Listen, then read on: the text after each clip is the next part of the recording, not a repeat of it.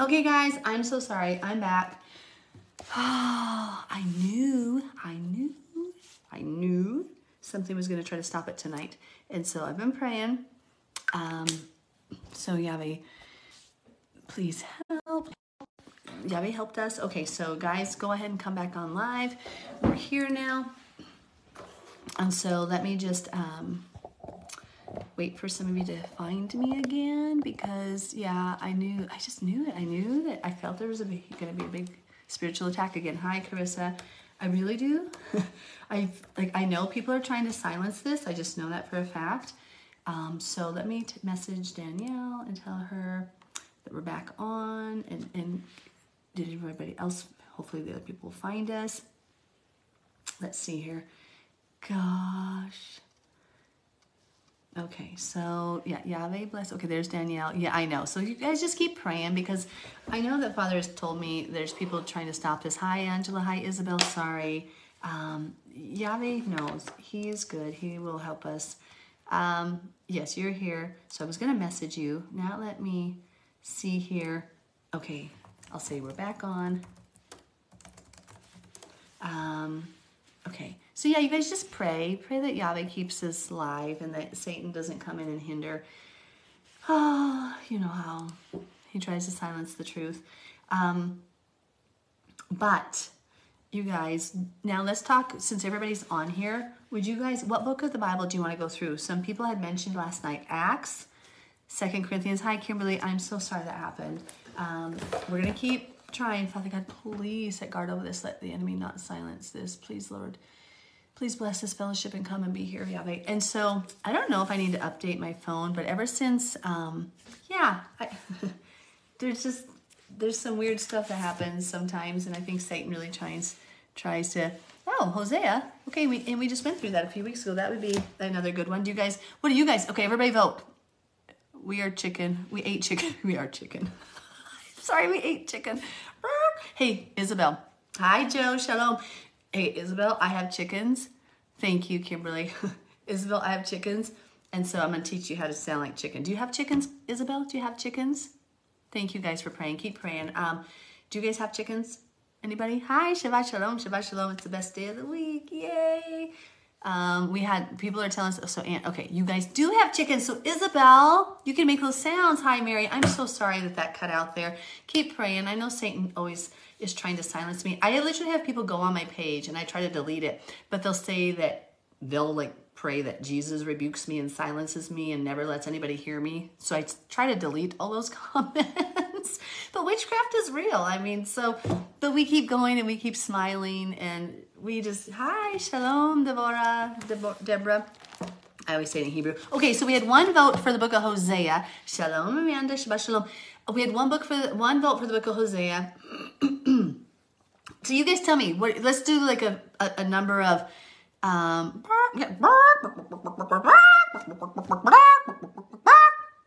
did I do? How did I do, Isabel? Okay, you guys, so, hi, Jenny. So you guys, what book? Okay, so we had one vote for Hosea. Does anybody else have questions about stuff? Because it's kind of a free night. It's Friday night. It's Sabbath. Nobody's going to be working. We don't have anywhere to go in the morning because it's Yahweh's day. Praise Yahweh for his day. So any questions? Anything you covered? I know Danielle just said the book of Hosea. Shalom, my cousin Tracy. Good. Yeah, okay, good. Chickens are dope. Yep. They are very nice. Okay, so you guys, what book do you want to go through? Does Hosea sound good? If everybody wants Hosea, let's get how do I tell if that's thumbs up from everybody? Can you comment your name and say yes? Because I'm still a little old and a little new to the game. If you want to go through the book of Hosea, like Danielle suggested, okay, Exodus is a little long right now. I'm going to vote no for Exodus. Okay, but yes, Hosea. Hosea is good. Just because, okay, perfect. We'll go through Hosea. Hosea is such a beautiful, beautiful prophetic picture.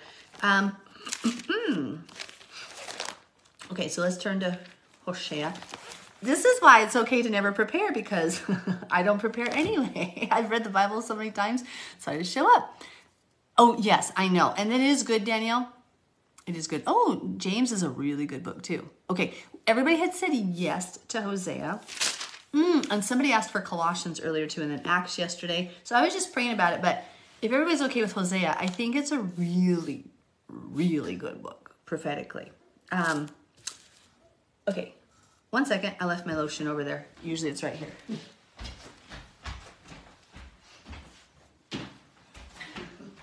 Because my brain doesn't work if my hands are dry.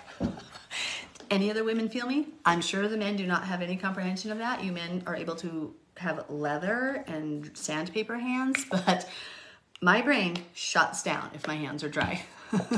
Okay, so let's go through the book of Hosea. I'm going to give it just a few more minutes. Keep praying that the Father would be here tonight and anointed and not let this be shut down. I know there's lots of nice people out there who don't want to hear us, who don't want us to speak.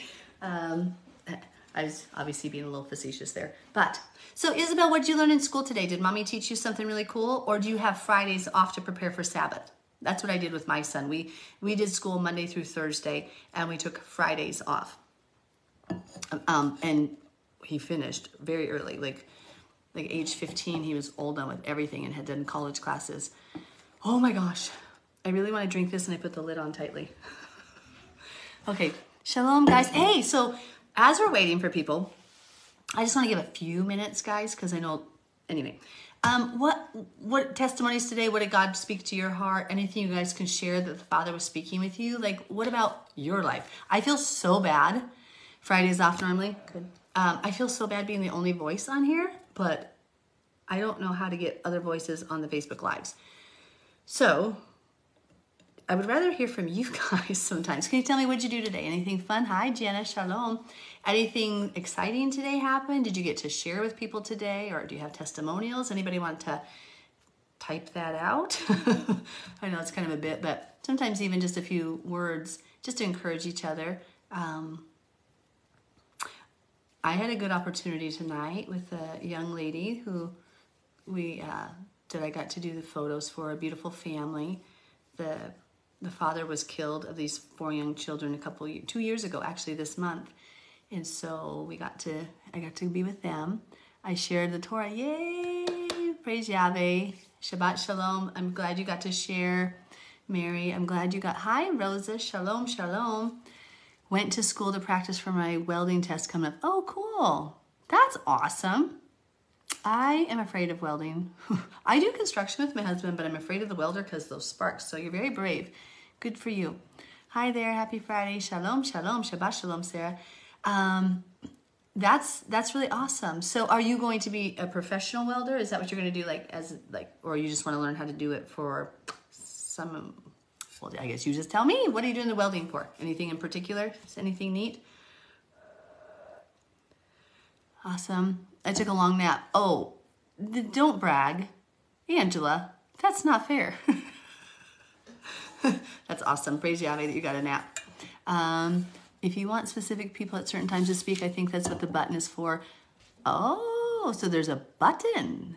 Okay, I see buttons. I see the star thing. I see a microphone. And then I'm not going to push the wrong button right now, but I will look at it later. Caught up on cleaning and did some painting. Oh, that's awesome. Shalom, shalom. Okay, perfect. So we're waiting for I'm just going to wait a few more minutes just to see, guys. Had a little wine. Well, that's nice that you guys got to kind of relax and enjoy your time. And then we talked about somebody made crock-pot chicken burritos for dinner, and somebody made chicken. Isabel played and sang her God songs all through the grocery store. Saying, Isabel, I want to go shopping with you. I want to go shopping with you.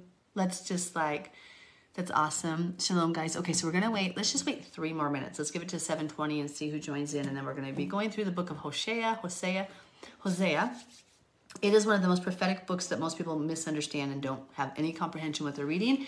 And once you see it tonight, you'll never unsee it. You'll never unsee. Hi, Lori. Shalom. So you'll never unsee what we're talking about in the book of Hosea tonight. So because if people are if they have never gone through this book, they just have no clue. I know. I love her joyful heart too. I love just her loud singing. I want to build, but I'm trying to leave it to God to guide me. It would be cool to build a small house. Yeah, my husband's a general contractor. It is cool. So I do construction like right beside him. So you would really love that skill. Hi, Lori. Shalom. How's Sina? How's everybody doing, Miss Lori? Okay, guys, we're going to give it 2 more minutes, then we're going to start reading through the book of Hosea. I went to the courthouse trying to be brave about a former problem. Oh, well, I pray Yahweh was with you. I don't need to know the specifics, but I pray Father guides you and leads you. Thank you from Isabel. Yeah, so Isabel, do you think you can come out to Wyoming someday? Do you think you can come out here? And then we'll just have some fun. Like, you can have so much fun. We'll go shopping together. We'll tell the whole world about God, okay? We'll tell the whole world, okay? You're going to be my hype girl. Or I'll be your hype girl. How about that? Whatever. Okay, we're going to wait 1 more minute. 1 more minute. Uno más minuto. Ooh, yes, yeah, that'd be fun. Miss Danielle got to come out here a year ago. Oh my goodness, she came during the worst snowstorm ever. It was like 25 below zero. Shalom, Libby. Awesome. You made it in time. We haven't started yet. We're just waiting for people. We were going to wait till 7:20, and then we're going to read through the book of Hosea tonight because we just kind of took a vote tonight. I know, so like there's so many books that we could go through, and everybody has different suggestions at different times. Okay, so it is 7:20? No, it's 7:19. 7:19. Isabel would love being there with your animals. I know. And my animals are so sweet. Like, they're so sweet. Yeah, well, I pray he guides you, Jenna. Okay, 7:20. The teacher in me says we must go. Okay, I have a severe learning disability. I struggle with reading comprehension. Oh, awesome. And Joe, please don't feel bad. And then I have the podcast as well. I don't know if you saw the podcast I make because it's an audio thing. So when I taught 2nd grade, my cousin, so I was a teacher. I was like, young. And then my cousin, he was in 6th grade at the time, and he has a learning disability, but he's brilliant, right? So at age 5, that little stinker could take the bobcat and the skid steer and he could set grade on a plumbing line, like completely. He could get in that skid steer and he would completely set grade the whole way down, doing those trenches and everything. He knew which pieces went where. He could do the whole job with my step grandpa. And so his teacher and I were in the same school, and his teacher came to me and said something about, why is your cousin such a box of rocks? And I said, that boy's probably the smartest kid you have in your class. He's not ever going to read and write well. He's never going to comprehend things in that manner. But that kid can do more than most kids, and he's smart. And I bet you to this day, we're not in contact a lot right now. But he was brilliant. So never let somebody make you feel dumb for not being book smart. Hi, Morgan. How's that tummy? How far is it out today? If you guys want to see like the cutest pregnant baby in the world, or the pregnant belly in the world, you need to see Morgan. Like, legit. Like, I think there's nothing more beautiful than a pregnant woman. Me too. Exactly. Oh, I'm sorry. Well, we'll be praying for you. Let's pray for you. Okay, guys, let's start with prayer. Oh, Yahweh Elohim, thank you, Lord. Please let this study keep going. Don't let anybody silence it. Don't let Satan silence it. Please come and be our teacher. Don't let us thwart your ways. Don't let us twist your words. May we just seek your heart and hear from you. Father God, I lift up Joe right now that you would heal his body. Lord, rebuke that affliction and the disability in him, Father God, that he can glorify you in the healing. But Father God, of course, we always say if it's your will, let him glorify you through the trials, that he would praise your name and be a witness to you that no matter what, he's never going to turn away from you. Father God, please heal Jenna's heart. Please heal Donna's heart. Please, Father God, I beg you to all the afflictions that are out there right now. Would you please heal everybody who's listening, and for Danielle, her situation, and anything with Mary or Christy or anybody, Father God, and Angela, Lord, help anybody who's breaking off addictions of smoking. Yahweh, beg you to save us, save your children. Not me, I don't smoke, but I meant I put myself in us. We're together, we're one body. Father God, would you please make us one in you and help us to glorify you in everything we do? Would you please be glorified in this Shabbat? Please provide for your children. Please lead and guide everyone. Please rebuke those demons. Help Spencer to overcome. Help him to rise up as the man of that family, filled with joy and love for you. Please help strengthen Heather as she's going through this, and all of your children, Father God. Oh, thank you so much for your love. We bless your holy name. You are so amazing, Father God. I love you so much. We love you. And please come and teach us now, and we bless your name. In the name of Yeshua, amen. Okay, guys. So We are on Hosea chapter 1. Who's gone through Hosea? Have you guys read Hosea yet? Do you know the prophecies of it? If not, you will probably want your blue letter Bible. There's going to be some things that are going to be just amazing to you in here. This is a prophetic picture to the northern tribes of Israel. Are you all familiar with, hi Alicia, shalom. And Father God, please heal Alicia of all the things she needs help with right now. Father God, please help her in the name of Yeshua. Please pray for my grandson. Is 2 tomorrow. He has no energy. Oh no. By nightfall, maybe teeth, no more. Oh my goodness. Father God, please heal the little boy right now. Reach down and touch him and help him to awaken and be filled with life, vigor, and health in the name of Yeshua. We ask according to your will. Amen. Hey. Hi, Shelby. Okay, so guys, we're in Hosea chapter 1. I need to preface this book. So are you all familiar with the 2 houses of Israel? If you read through 1 Kings in particular, and actually go before that, the very first king of Israel, I'm going to do my little hand things I like to do, is Saul. Saul had a united kingdom. All of Israel was ruled by Saul. Then Saul lost the kingdom, okay, and David, and actually there was a little bit of a split at Saul's time because Judah started following David and Israel was following Saul because there started to be, David was anointed as the next king because Saul rejected God and tried to serve God in his own way. And God said, nope, obedience is better than sacrifice. So Saul got rejected. David became the next king, and David unified both houses of Israel again after this division. So then after David, his son Solomon was wicked and took many, he was wise and good, and then he turned wicked and he had many pagan wives. Because of that, God sent a prophet to him and said, I'm going to take 10 tribes from you and give them to your adversary, who was Jeroboam from the tribe of Ephraim. Okay, so then after Solomon, his son Rehoboam was the one who lost the 10 northern tribes. So God had told through the prophet, hey, Solomon, it's not going to happen in your days that I take the 10 tribes from you of the 12. Remember, there's 12 tribes, 13 technically, but I won't confuse you. Joseph has 2 portions.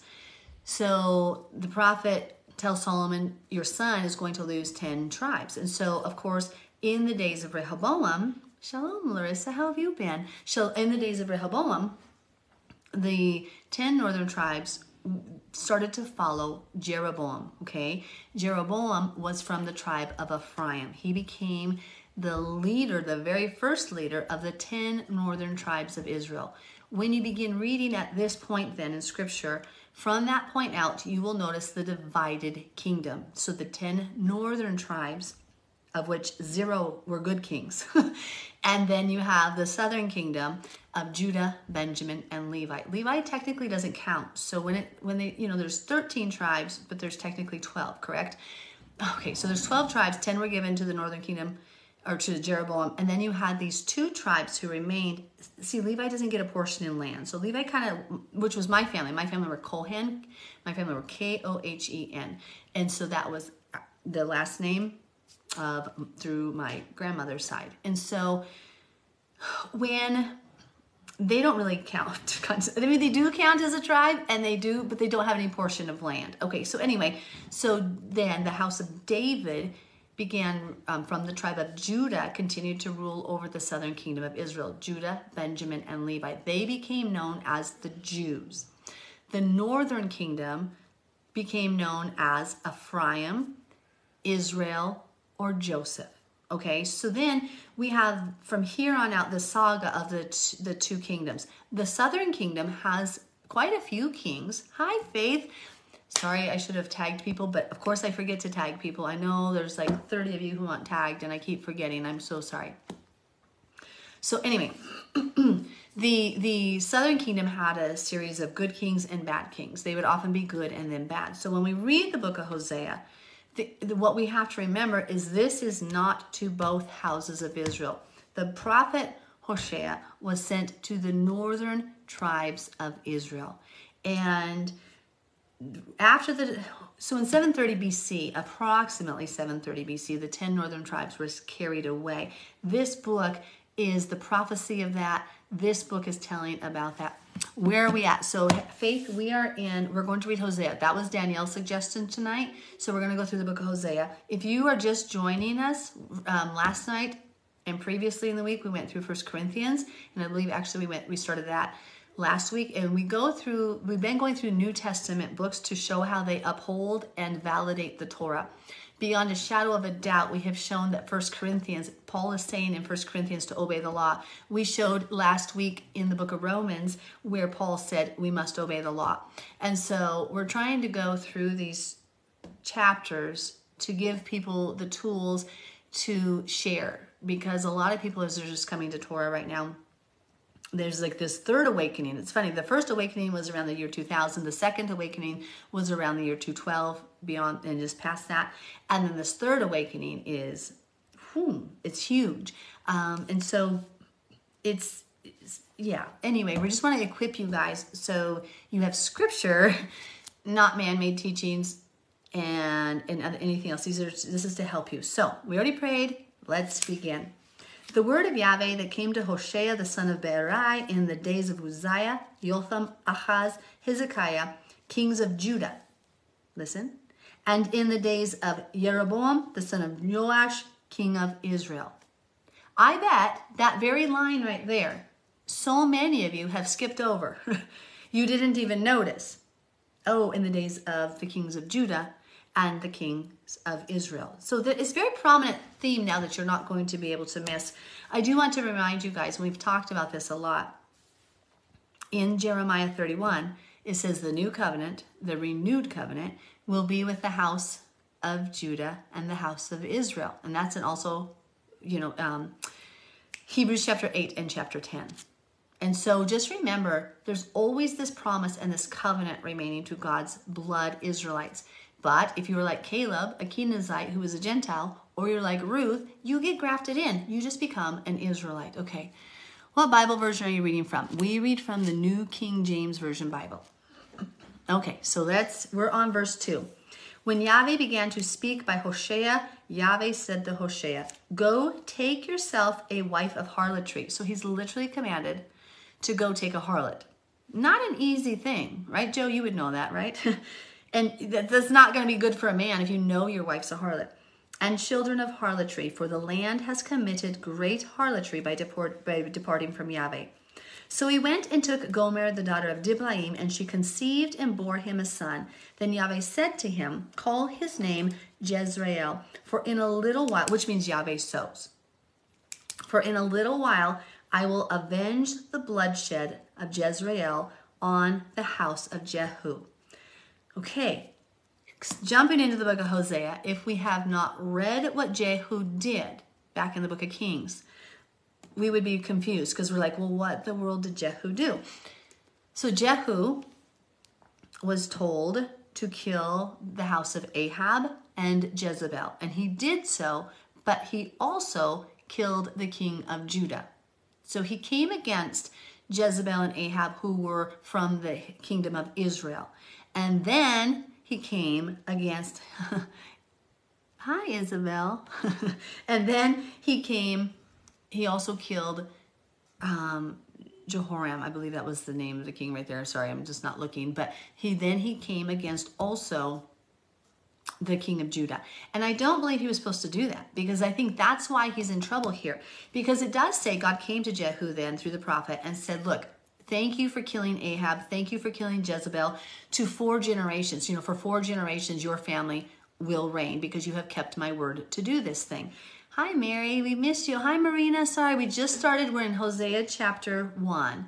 I should have tagged everybody, but again, I forgot. I'm so sorry. I'll try to tag everybody tomorrow. I just totally forgot. Okay, so Jehu killed in this valley of Jezreel is where he did this bloodbath. He was supposed to kill Jezebel. He was supposed to kill the house of Ahab, but he did it with an impure heart. It literally says that Jehu was not careful to walk in the laws of Yahweh. So he obeyed, but with almost like a self-centered heart. He was not careful to continue in the commandments of God. And that's what I think. I want to stop right there on that point. When you come to Torah, do not be a Jehu, okay, which is actually Yehu. But let me point out the reason why. You can obey Torah. You can come against all of the Jezebels in the modern church systems.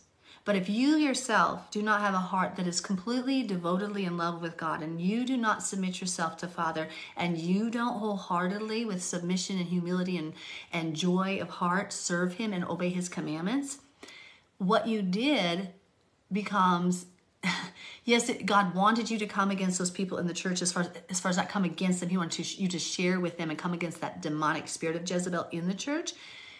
But then you yourself are going to get punished. You yourself are going to fall. You yourself are going to find yourself in dire straits. Because if your heart's not loyal, then you're not much better than the people you just were sent to, quote, judge or share the word of God with. So it is extremely important that to not be a Jehu. Because, and just Google his name, you'll find it. He was not careful to walk in the ways of the Lord. Now, he still got blessed. But I feel like I see that a lot in the Torah movement, especially having been in it for 22 years now. When I see so many people, they rise up and they judgmentally and arrogantly, like self-righteously, like, oh my gosh, how could you guys do this? Forgetting like one season ago they were doing it. They say it in such a condemning way, in a mean way. Versus like, wow, God, I really love you. I want your people to know you. Like, hey, I'll help you get your people to you. Like, that's the heart we're supposed to have. We're not supposed to say, I get to be king of Israel now. I get to be the king. I'm going to go judge these people who are doing wicked. Because we forget that we were just that person, well, 23 years ago for me, 20, however many years ago for you guys, right? So when we have a love for God, when we execute His judgments, we do it in a fear and a spirit for Him. We do it for His glory, for His honor, for His name. We never do it for ourselves, okay? We do not do it, but that's what Jehu did. Jehu did it from his own self, to justify himself, to establish himself, to put down any rivals around him, and he just wasn't careful. And I don't want to be that person, and I pray none of us are that person. So that's a little caveat, that verse. So here's what Yahweh says. I'm going to read that again. Call his name Jezreel, this child. For in a little while I will avenge the bloodshed of Jezreel on the house of Jehu, and bring an end to the kingdom of the house of Israel. An end to the kingdom of the house of Israel. Listen, he's going to end that kingdom. 10 northern tribes. It shall come to pass in that day that I will break the bow of Israel in the valley of Jezreel. And she conceived again and bore a daughter. Then Elohim said to him, call her name Lo Ruchama, which means no mercy. For I will no longer have mercy on the house of Israel, but I will utterly take them away. But listen. Yet I will have mercy on the house of Judah. Why did God have mercy on the house of Judah? Because nearly every other alternate king in the lineage of Judah, every single one of them, or every other one, hi Tara, shalom, every single one, I keep saying every single one, I meant every other single one, obeyed God. And his obedience is better than sacrifice. God is more angry. He talks about it through scripture. He was more angry at Israel than Judah, which is why Judah got to keep their identity, because Judah kept the Torah. It was better in God's eyes to keep the Torah, even though they still got in trouble for doing the Talmud and adding extra laws. It was better to him that at least they were trying to obey than that they not try at all and mix them with pagan Gentile ways. That is why the Jews, Judah, has always kept their identity, because they were blessed with that, because they did on some level stay faithful to the covenant. Not completely, because remember, both houses, it says Ephraim is my helmet. Now you're going to understand that. The 10 northern tribes ruled by the tribe of Ephraim from the first king. Ephraim is my helmet. That's the helmet of salvation, understanding Yeshua is our salvation. Judah is my lawgiver. The Jews are the ones who hold that scepter of the Torah. So both houses must come together as one stick in his hand. Okay, let me make sure I don't have any. Oh, perfect. Let's talk about the dreams here a little later, sweetie. That'd be great.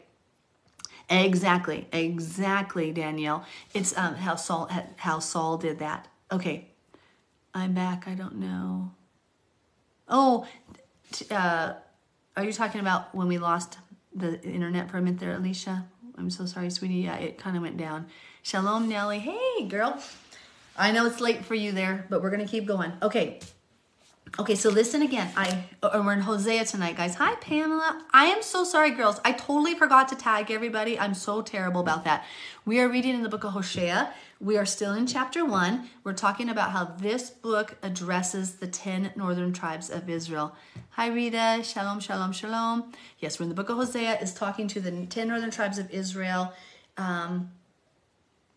There are 2 houses of Israel. I think a lot of you, you've been going through the podcast. A lot of you have already been listening to these studies. You know, but if you don't, please don't hesitate.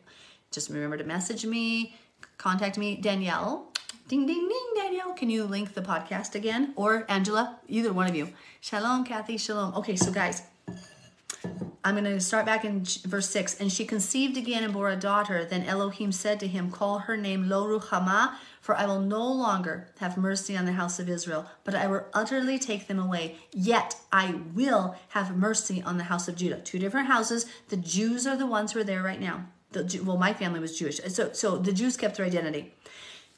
Will save them by the hand of Yahweh their Elohim, and will not save them by bow, nor by sword, or battle, by horses or horsemen. And what this prophecy is concerning is Hezekiah. Because when the king of Assyria came down, and Hezekiah was the king of Israel, of Judah at the time, he didn't get to come near. Yahweh turned that guy right around. Okay, we'll keep going. Now, when she had weaned Lo Ruhamah, she conceived and bore a son. Then Elohim said, call his name Lo Ami. Lo is the word not, Ami is my people, not my people. For you are not my people, and I will not be your God. Can you understand or think of a more horrible thing to hear from God? For him to say, you are not my people. Like, you are my people, but you're not my people. This is basically the divorce certificate being talked about. However, listen to this, because remember, this does not have verses. This does not have segments. This is a whole passage here. The translators divided it up, but we would continue reading. Call his name Lo Ami, for you are not my people, and I will not be your God. Yet, however, the number of the children of Israel shall be as the sand of the sea, which cannot be measured or numbered. And it shall come to pass in the place where it was said to them, you are not my people. There it shall be said to them, you are sons of the living Elohim. Then the children of Judah and the children of Israel shall be gathered together and appoint for themselves one head. Okay, girls. Hi, Dee. Shalom. Shabbat shalom. Who is, I'm sorry, Joe. There's not just girls here. Who is that head? Who is the head? Who is the head? Okay, when the children of Judah and the children of Israel come together, who is the one head they are appointing? Who is it, guys?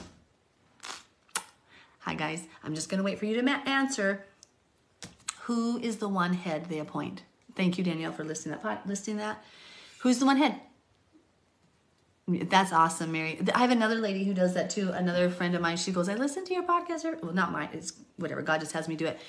She listens. She goes to sleep, and I'm like, am I that boring? But I know that's not what she means. And I know that's not what you mean. But maybe I am anyway. Who cares? It's not about me. Okay, who is the one head? Yes. Good job, Mary. Good job. I can't tell if Angela did or not. No, that's great that you did. So the one head they are going to appoint for themselves is Messiah. So this is like now, in the last 20 years, more Jews than ever have accepted Yeshua as the Messiah, and more Christians than ever have accepted the law-abiding, Torah-obedient Yeshua HaMashiach, right? Isn't that beautiful? That's beautiful. Okay, well, I'm glad you're learning Spanish, Isabel. Oh, wonderful. Okay. You know what, Alicia, if you have questions, sweetie, you just let me know. We can talk privately again. I do phone conversations with people all the time, okay? So don't feel bad.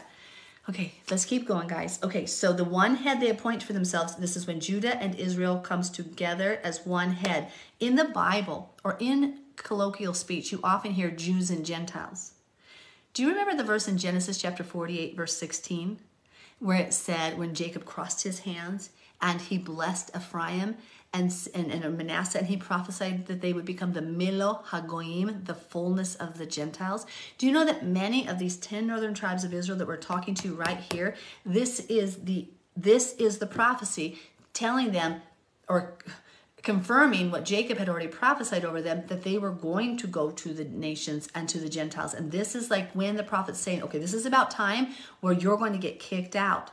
But he tells them, And God tells them, even though I'm going to kick you out and you're not going to be my people anymore, I am going to bring you back.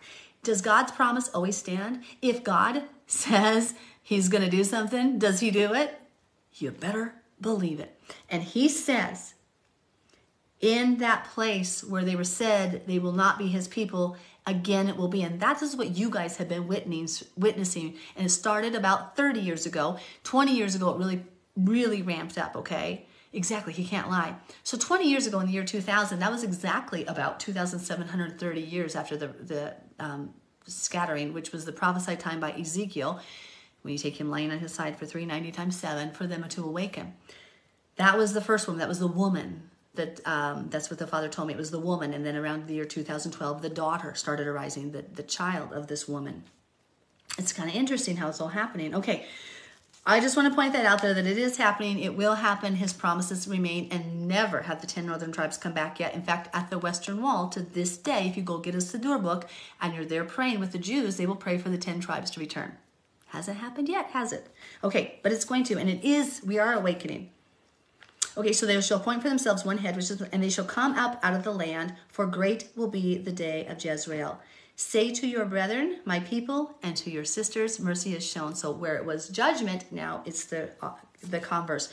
And guys, please ask if I'm losing you. Chapter 2, verse 2. Bring charges against your mother, bring charges, for she is not my wife, nor am I her husband. Let her put away her harlotries from her sight, and her adulteries from between her breasts, lest I strip her naked and expose her as in the day she was born, and make her like a wilderness, and set her like a dry land, and slay her with thirst. That's not very kind. He was mad. Yahweh was mad. I will not have mercy on her children, for they are the children of harlotry, for their mother has played the harlot. Here's where we start to see the symbology of the mother being Israel. Not this is not the first place. It's been earlier in scripture, but in this book, when we see the word mother, if you have a dream sometimes of a mother, often your mother will represent Israel, and i.e. the Christian church where you were birthed. Okay, so there's a question. What book are we reading? Hosea. Hi, Tanya, I'm sorry. So Hosea chapter 2. I'll give you a minute here. Well, I guess I'll keep reading. You can catch up. We're in Hosea chapter 2.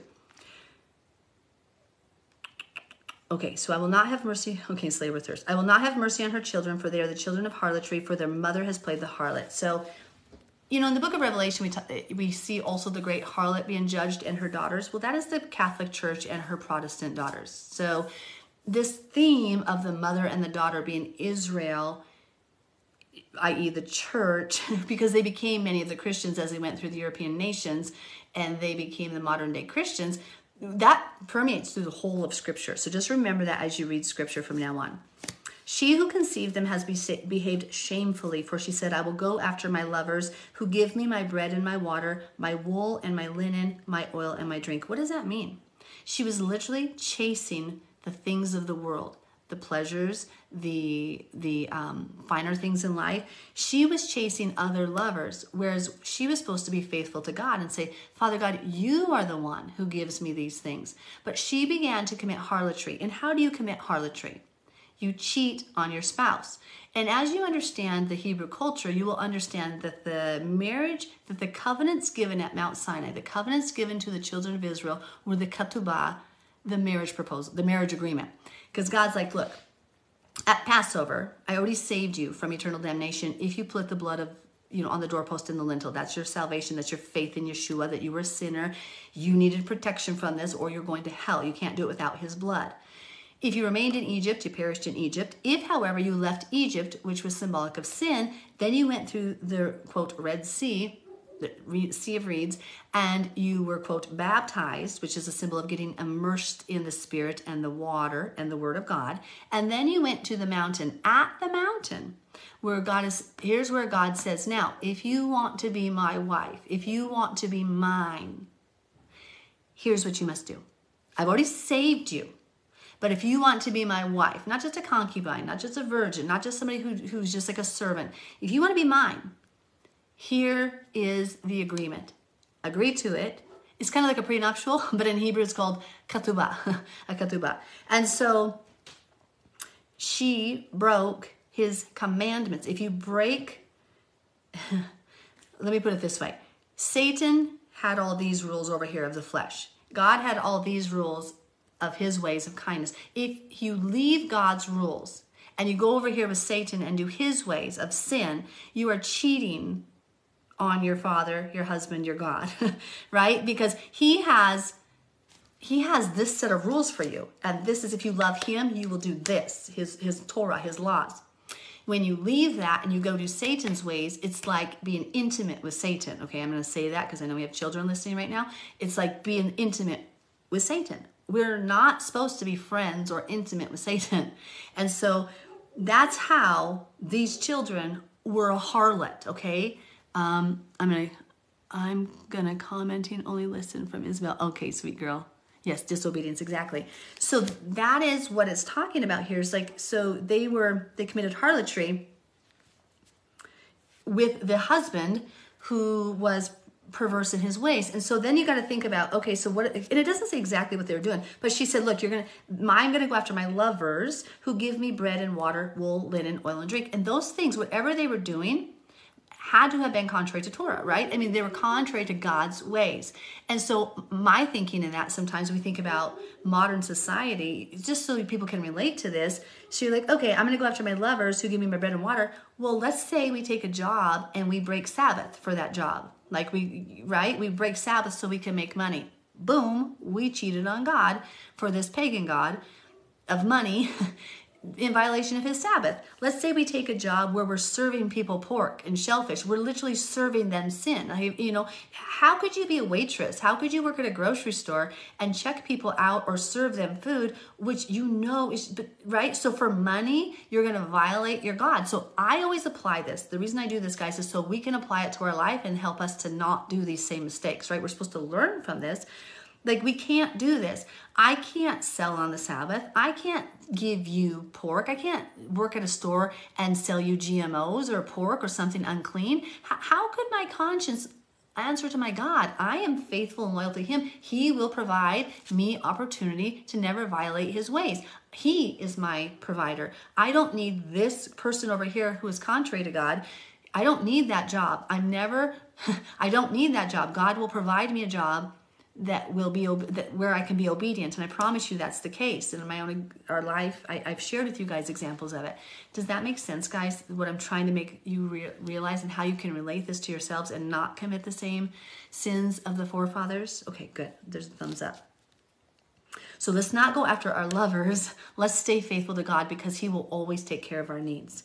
So therefore, behold, I will hedge up your way with thorns and wall her in, so that she cannot find her paths. She will chase her lovers, but not overtake them. Yes, she will seek them, but not find them. Then she will say, so then it's going to get hard. Who knows what happened to this person? Israel, I get it. They were committing adulterous ways. A lot of these northern tribes of Israel, some of them were seafarers, right? They worked with Tyre. You can read about that in Jeremiah, where it talks about the different things they traded. Who knows what they were doing specifically? I'm just relating it to our life. But then this avenue of adultery isn't working anymore to pay her bills. Like, let's say we're working for a job that breaks Sabbath, or we're in debt and bound up with things we're not supposed to be.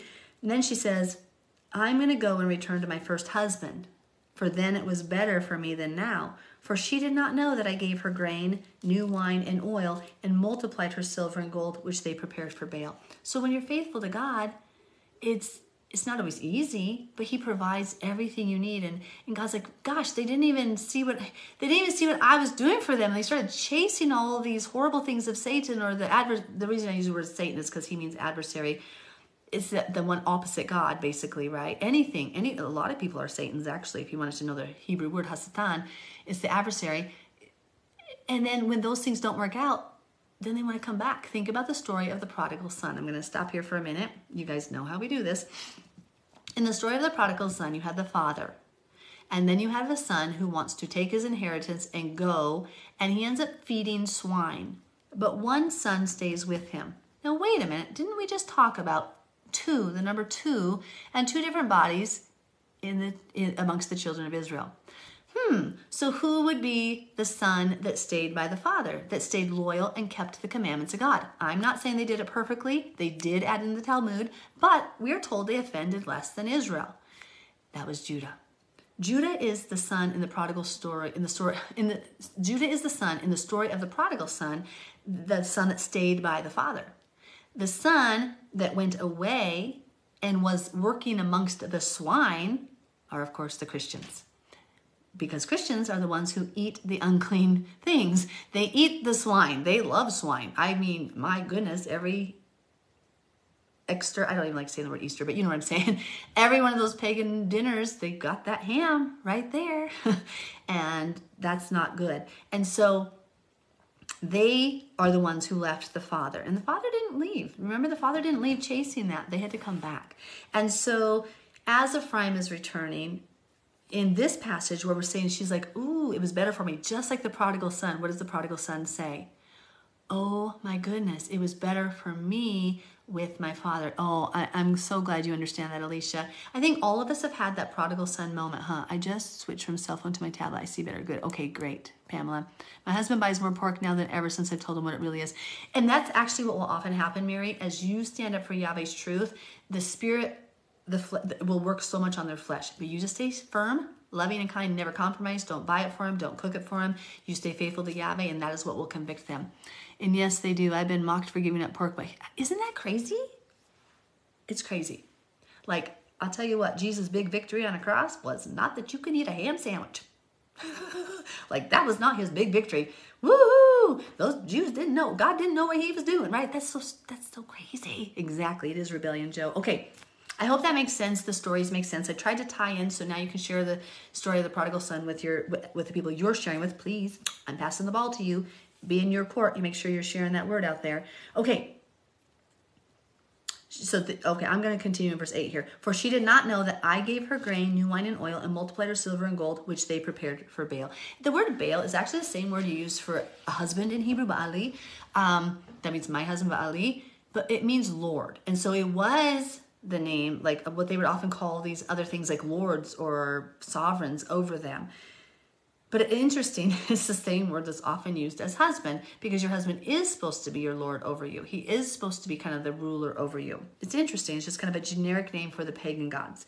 Therefore, I will return and take away my grain in its time and my new wine in its season, and will take back my wool and my linen given to cover her nakedness. Now I will uncover her lewdness in the sight of her lovers, and no one shall deliver her from my hand. I bet any of us and all of us, in our moments of prodigal sonness, if that's a word, the people that we were chasing are actually the ones who turned against us, and God shamed us in front of them. We don't eat pork. It makes my husband... Right. Please don't eat pork. Thank you, Libby. We just thank God. Thank God you saw that. Thank Yahweh. We are not to eat pork. Yeshua will destroy those eating pork when he returns. Isaiah 65 says it. Isaiah 66 says it. So I think it's Isaiah 65 verse 17 and Isaiah 66 verse 5. Okay, so we want to stay away from the piggy because we don't want to be destroyed when he returns. We want to make him happy, not unhappy. So he's going to take those things away, and he's going to uncover her lewdness in the sight of her lovers, and no one shall deliver her from my hand. Listen please to this. I will also cause all her mirth, her joy, to cease. Her feast days, her new moons, her Sabbaths, all her appointed feasts. What did we talk about last night? Hi, Sherry. Do you guys remember what we talked about? Oh, or was it last week? It was last week. It was Saturday. The reason we do not make replacement ceremonies is because the Father took them away from us. Now, the ones you are to do in all of your dwellings, yes, you are to do. But Passover, Deuteronomy 16 says you can only do that in the gates of Jerusalem. God took it away from us because we were wicked. And in fact, one of the sins of Jeroboam is that many of the people wanted to go to Jerusalem to keep the feast as was prescribed. So Jeroboam made feasts like that in a different month. He said it was a political move, so they would not go and defect to the king of Judah. Never stand in the way of God and his people. Let them obey. Right? Which is the Christian pastors need to hear that, and so do the Messianic rabbis. They need to hear that. Don't stand in the way of God and his people. Let his people go. Let them worship him. Okay. Thank you. My husband suffers from gout. Okay. So you guys are just talking about that. Great job. You guys keep answering each other. So God causes her feast days, her new moons, her Sabbaths, and all her appointed feasts to stop. So if God sent us to time out and he took away those beautiful things from us, we don't really get to shove his hand aside and say, you know what? I'm doing it anyway. We now are in the period of mourning, repenting, and turning back to the Father. We are the ones crying out, saying, oh my goodness, Father God, we realize the sins of our fathers. Please forgive us. We have continued in their ways. Please accept us, restore us, forgive us. Come back, Yeshua HaMashiach. Come back to us, Yahweh Elohim. Come back to the place where your feet reside. Come back, build that third temple that Ezekiel says. Please, Messiah, please, Yahweh, please come back to us. That is what our hearts should be. Zephaniah 3:18 says, those who mourn for the feasts shall return. Well, there's a morning when you realize that our sin caused him to spurn his temple and leave. He didn't leave the temple because Jesus rose from the dead. 70 AD is when the temple was destroyed. 40 years after Yeshua rose from the dead. It was because we were wicked. Our sin pushed him away. He says it in Lamentations. He says it here. He says it other places. I never knew until... Okay, yeah. Okay, verse 12. And I will destroy her vines and her fig trees, of which she has said, these are my wages that my lovers have given me. So I will so I will make them a forest, and the beasts of the field shall eat them. I will punish her for the days of the Baals to which she burned incense. She decked herself with her earrings and jewelry and went after her lovers, but me she forgot, says Yahweh. That breaks my heart. I hate that. I don't want to go after anything other than my God. Nothing. Please, guys, let's make sure we don't go after anything. Let's not chase Christmas or Easter or idolatrous ways or fame from the world. Let's not chase anything but Yahweh. I accidentally ate some within the second of stuffing it. Oh, I'm so sorry, Angela. Therefore, behold, I will allure her, will bring her into the wilderness. Oh my gosh, this is how good our God is, how merciful. You guys, you don't have a right to divorce somebody, give up on somebody, or walk away from somebody who's nasty to you after all our God has done for us. Look at, he's like, you were an adulteress to me, you cheated on me, you were a harlot, you went after your other lovers, but I am going to allure her. He's like, look, I'm finding ways to draw her back to me. Constantly, despite our sin, he is finding ways trying to pull us back to him. Trying to pull us back. I am not saying to go ahead and shake hands with the devil. I am not saying to sit with Goliath and eat. I am saying, who are you to hold a grudge? Who are we to hold a grudge against anybody? If we do not forgive, we will not be forgiven. That is scripture. That is Messiah's own words. So, he, after all we've done to him, he's going to allure us into the wilderness. You know how a lot of you feel alone? Do you know how a lot of you feel alone when you come back to Torah? Remember what we talked about, Ezekiel chapter 20? He is going to take every single one of his children to the wilderness, and there he will make them pass under the rod of the covenant. And if they come under the rod, if they come into obedience of his Torah, they get to go into the promised land. You guys, stay faithful, humble yourselves, stay away from the yucky stuff, come right into obedience of God. You will get to go to the promised land. Some of us might have to die first. There are martyrs. Who knows who's going to be called to give their life first during this tribulation. But either way, he says he's going to allure us. Right here, he's going to allure us to the wilderness. It's the same thing Ezekiel 20 says. He's going to draw us into the wilderness. We're going to be made to pass under the rod, come into bondage, come into the covenant again. Not bondage. And if we reject the Torah, it says we don't get to enter the promised land. Now, guys, the promised land is the whole goal of our whole spiritual walk. The promised land is a picture of coming to that place and that rest under the shalom of Yeshua. The whole word Jerusalem, Yerushalayim, is based upon the word shalom, Yahweh shalom, his peace. So if we don't get to the promised land, because where we're told in the book of Hosea, our peace is found in obedience to him. Does that make sense? If we don't come under the rod of and into that covenant again with him, if we don't accept that, then we don't get to go to the promised land. We never are going to see the peace of God because there is no peace for the wicked. And the wicked are those who transgress the commandments of God. Doesn't that make sense, guys?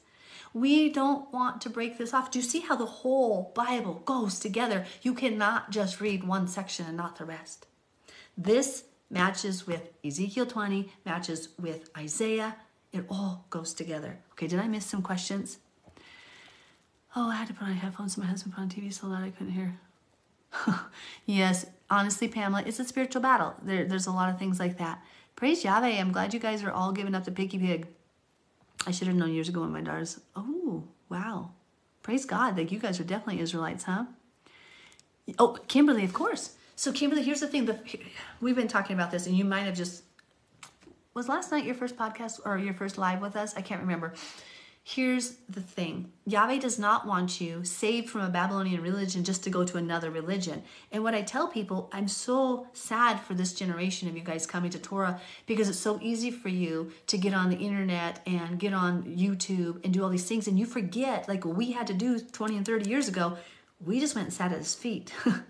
I didn't have an internet to go to. So we had to hear his voice. We had to press in, and we were told, you know the scriptures. So when you know Genesis through Deuteronomy, if you know it like the back of your hand in Hebrew and in English and everything, you study it, you will identify his voice and not his voice, because especially when you understand the spirit of it, which the Holy Spirit helps you to do. You cannot just run following people. You can't follow Melissa. You can't follow Danielle. You can't follow Morgan. You can't follow this person, that person. You are to follow Yeshua.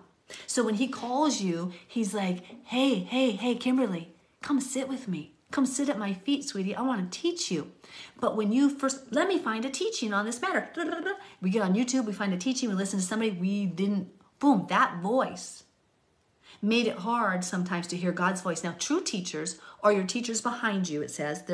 God will reveal to you who your teachers are, okay? The book of Isaiah says that. So there are teachers. There are people that so I'm not saying you're not supposed to be he made me a teacher. He told me I was a teacher. In 2004, he told me, because I was like, I'm so afraid to teach people, like, because I don't want to be wrong. In 2004, he gave me the dream, and I kept putting my children on the bus, and like, I'll see you at the end. That was literally the dream. He goes, Mel, and when I woke up, he says, Mel, they don't hear my voice like you do. You need to teach them. And I was like, okay, just make me never say something wrong. Make me never say something wrong. Yeah, I shut my mouth. Like, I literally want to choke before I could say something wrong. Like, Danielle knows me. Morgan knows. I will pray. Like, you stop me, put a freight train in front of me.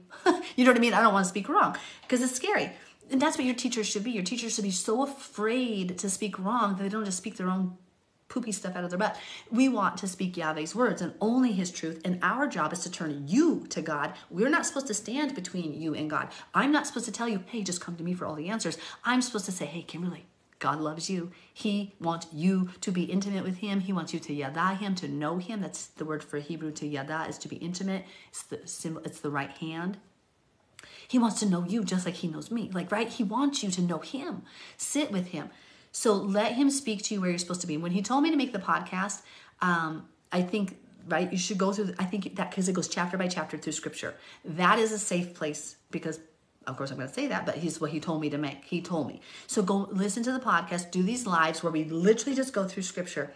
But be careful of certain things. Like, I know Father always would twinge me and tell me to stay away from things of certain teachings. And YouTube and the internet, it makes it so dangerous for you guys because you're so afraid. And I'm sorry, I was a teacher, you know that.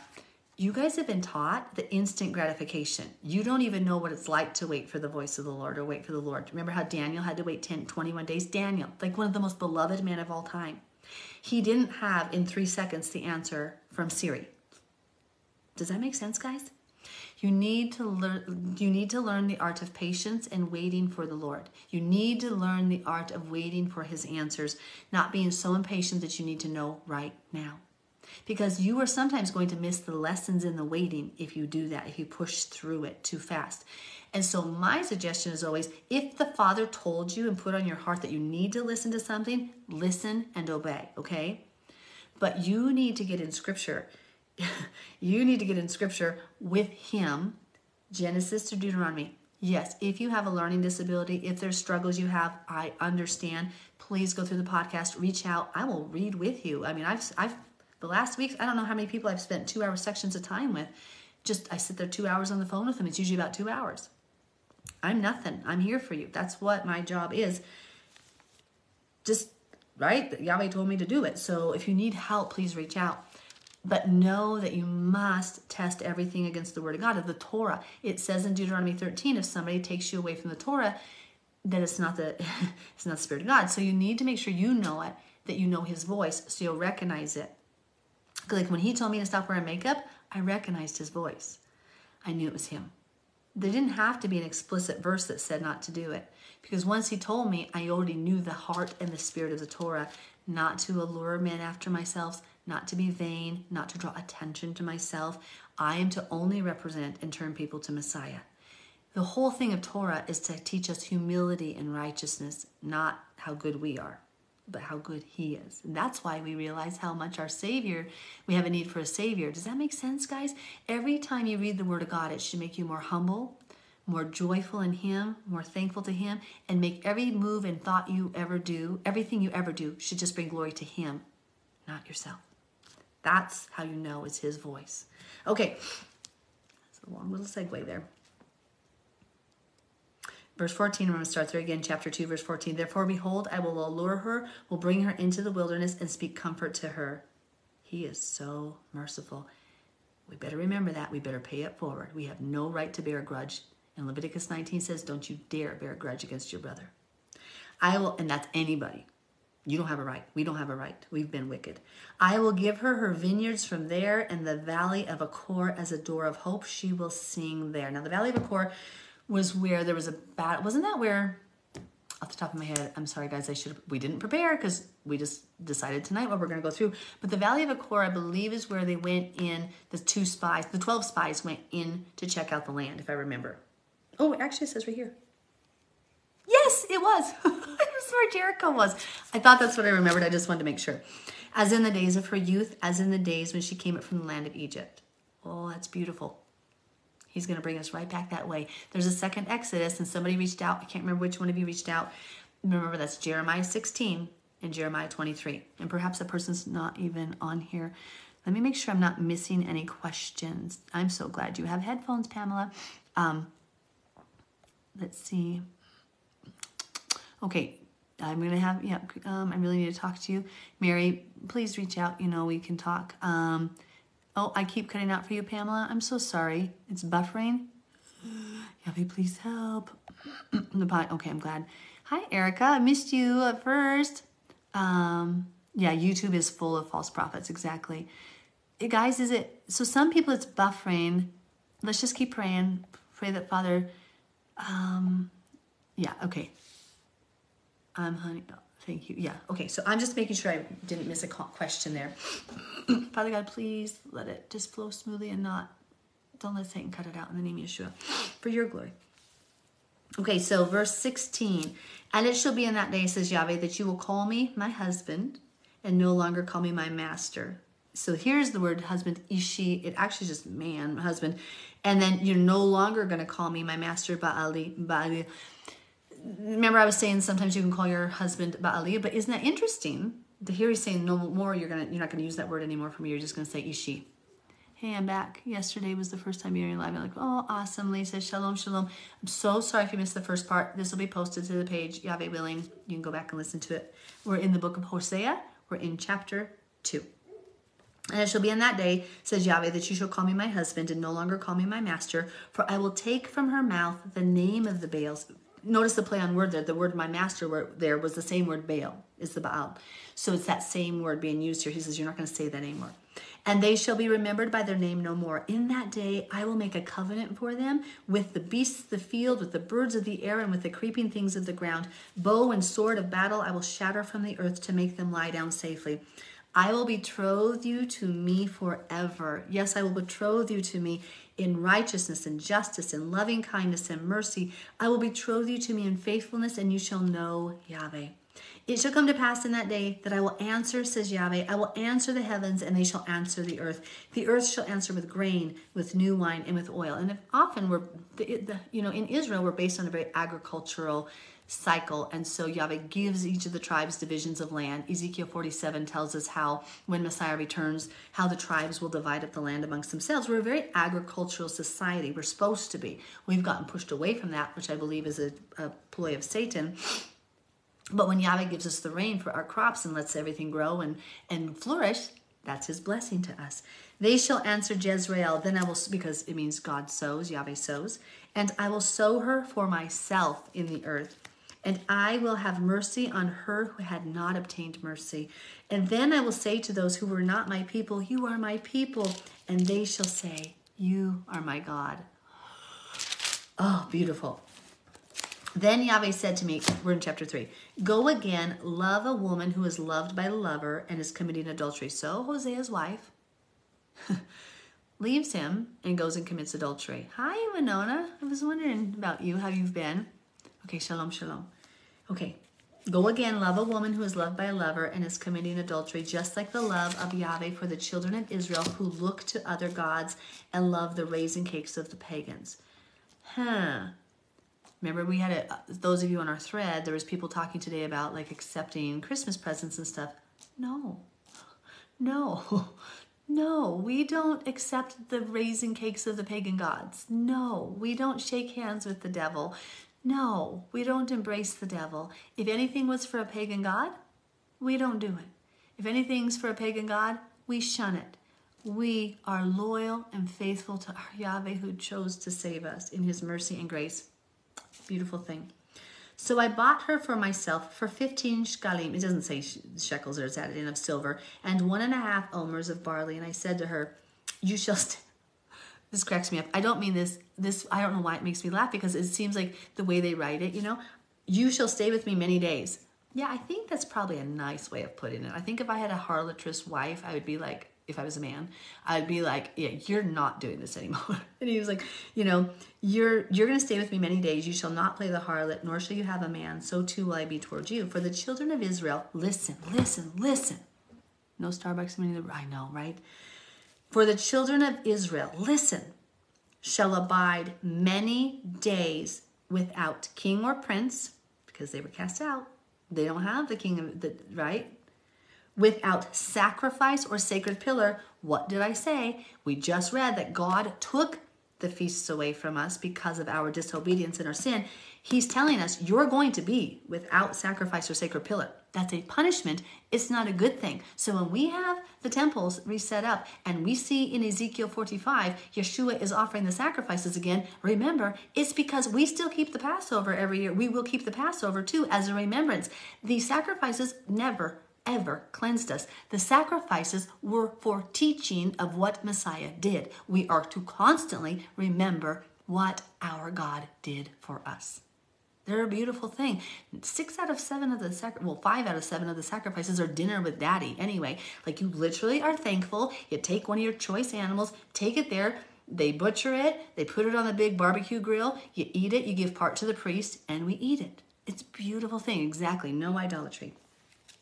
So, but the curse was, a judgment was, they're going to reside without sacrifice or sacred pillar. It was not because Jesus died and rose from the dead. It is because we were wicked.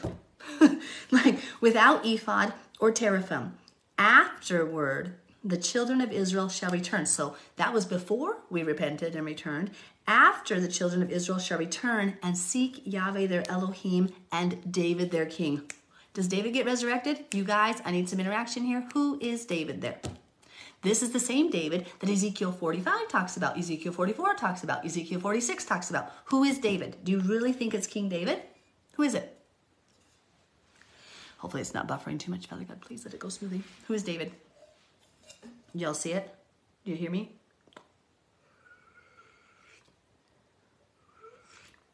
Hopefully it's still working. Oh, Yeshua, you got it, Danielle. I was just making sure because, like, if the internet's acting weird here, I'm so sorry. Father God, please help. I can actually do something that, yes, exactly. That's who the King David is. So when you read Ezekiel now, start in chapter 40 to the end, that David there is this same David. Do you see how you have to know the whole Bible? You cannot parse it apart. Okay, so this is going to be David, our king. They shall fear Yahweh and his goodness in the latter days. This didn't already happen. This is now. This is the latter days. Like our Messiah, we are about to enter the tribulation. We are about to have the hardest time we've ever had. We are about to see our King return. I'm so sorry, guys. I'm like getting sweating to death. I'm like sweating. Okay, perfect. I hope that all makes sense. It's a beautiful thing. This is happening in the latter days. So when do the children of Israel return? When do the 10 northern tribes return? In the latter days. Okay, chapter 4. Hear the word of Yahweh, you children of Israel, for Yahweh brings a charge against the inhabitants of the land. There's no truth or mercy or knowledge of God in the land. By swearing and lying, killing and stealing and committing adultery, they break all restraint. with bloodshed upon bloodshed. Therefore the land will mourn, and everyone who dwells there will waste away. With the beasts of the field and the birds of the air, even the fish of the sea will be taken away. That's pretty intense. It's kind of like the floods. You know how the animals were even judged? Now let no man contend or rebuke one another, for your people are like those who contend with the priest. I have never met more arrogant people than in America. They think they can literally talk bad about the president. They think they can run their mouth loosely and talk bad against authorities put in power by God. But we're commanded not to do that. And we're not even to argue with the priests. You're not to argue. Like even Paul, when Paul started to revile the high priest, and the high priest said, hey, I'm the high priest, or somebody said that's the high priest. He goes, oh, I did not know. Forgive me. Because you're not to do that. How do I throw that pen every night, guys? I threw it last night and I threw it tonight. I think I wiggle it a lot. We just know no reverence in America. We feel like we have this ability and the right to speak whenever we want. I am so glad I was raised with the family I was raised in. Like, you didn't speak back to an adult because any adult could spank you, paddle you, or backhand you.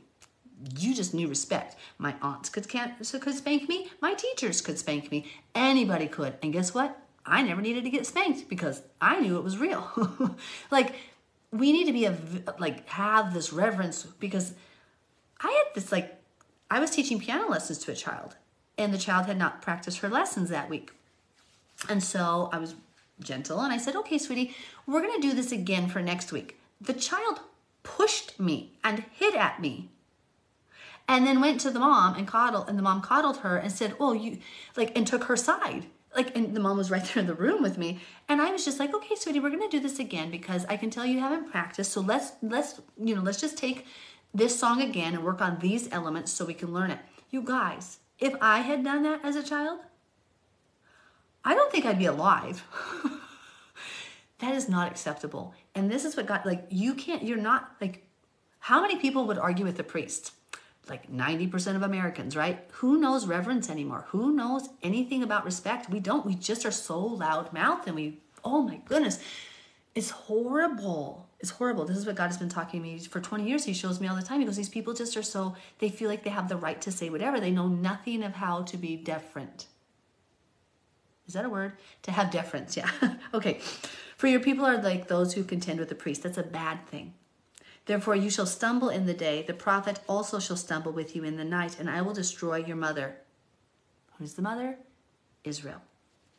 My people are destroyed for lack of knowledge. Because you have rejected knowledge, I will also reject you from being priest for me. So this is what we just were told. They're going to reside many days without priest.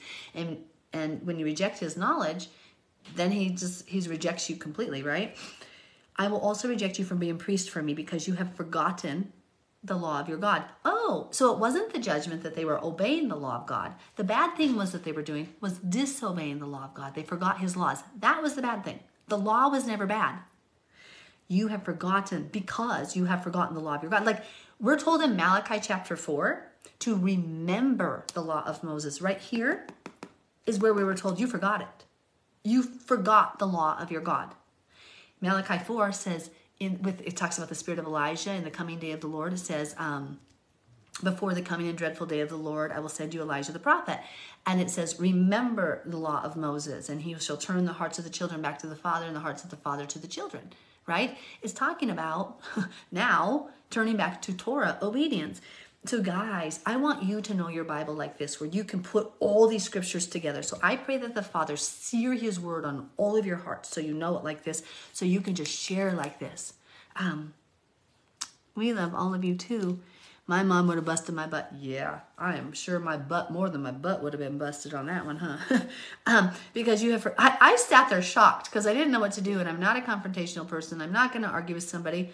I was I couldn't believe it. And I wanted to discipline the child and say, you don't treat adults like that. But I just knew the Holy Spirit was restraining me because that person's heart wasn't ready for it. But I was oh my gosh. Anyway, I also will forget your children. Oh, the more they increased, the more they sinned against me. I will change their glory into shame. They eat up the sin of my people. They set their heart on their iniquity, and it shall be like people, like priests. So I will punish, because the priests in Dan and Bethel, who were the head, that's where the head of the 10 northern tribes were. They would go to Dan and Bethel. Those priests were leading them in pagan ways. They were telling them to do the feasts of God in a different way, on a different day, but very similar, it says, to the same ones in Jerusalem. They said they didn't have to go to Jerusalem for those feasts. And it says that was the sin of them people, the sin of Jeroboam in particular. So they were teaching them false ways. Oh, sounds a lot like the Christian church system, doesn't it? Okay. Teaching them false ways. So I will punish them for their ways and reward them for their deeds. For they shall eat, but not have enough. They shall commit harlotry, but not increase, because they have ceased obeying Yahweh. Harlotry, wine, and new wine enslave the heart. My people ask counsel from their wooden idols, and their staff informs them. So this is like divination and doing all sorts of crazy things. For the spirit of harlotry has caused them to stray, and they have played the harlot against their Elohim. They offer sacrifices on the mountaintops and burn incense on the hills, under oaks, poplars, and terebinths, because their shade is good. Therefore your daughters commit harlotry, and your brides commit adultery. I will not, listen to this, I will not punish your daughters when they commit harlotry. I think there's nothing scarier than when God turns you over. Okay, I say that a lot. There's nothing scarier. Okay, that's one of the most scary things. That's one of the scariest things. He's not even going to punish the daughters anymore. He's like, fine, I'm just going to let you do it. You've ever been there as a parent? Like where your child pushes you?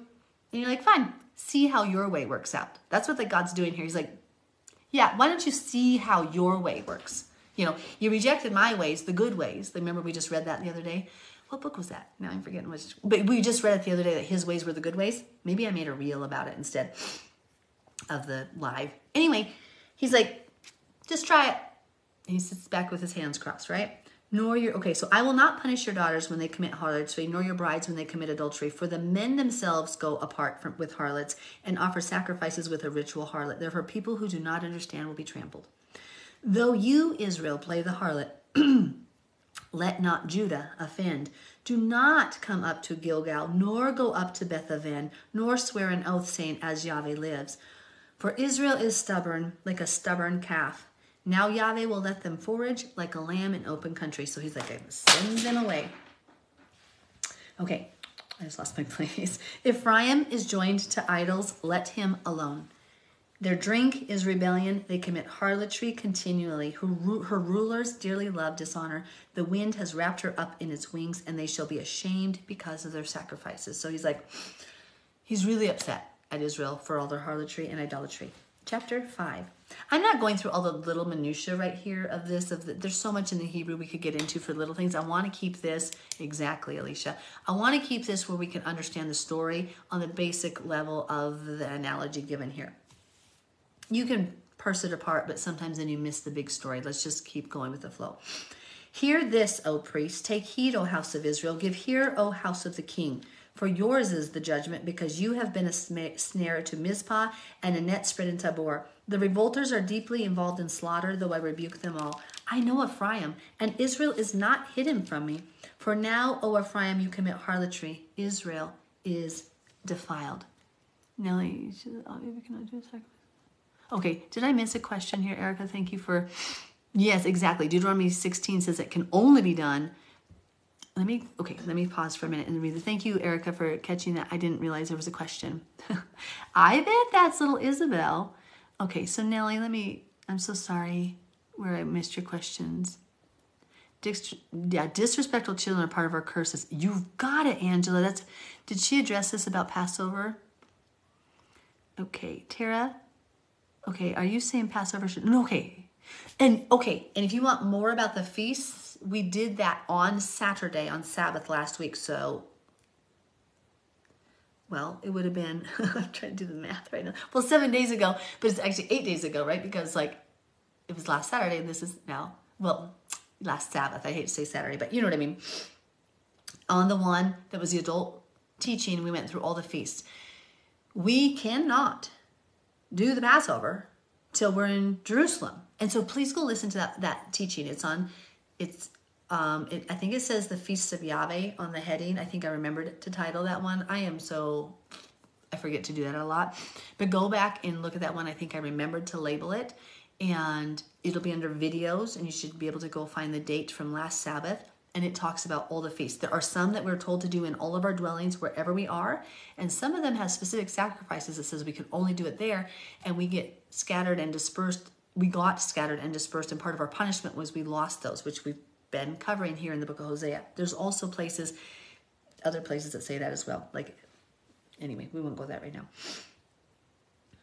Okay, for now, O Ephraim, you commit harlotry, Israel is defiled, verse 4. Chapter 5, verse 4. They do not direct their deeds towards turning to their God, for the spirit of harlotry is in their midst, and they do not know Yahweh. The pride of Israel testifies to his face. Therefore, Israel and Ephraim stumble in their iniquity. And now, usually a conjunction joins two separate entities. But in this case, Israel is Ephraim.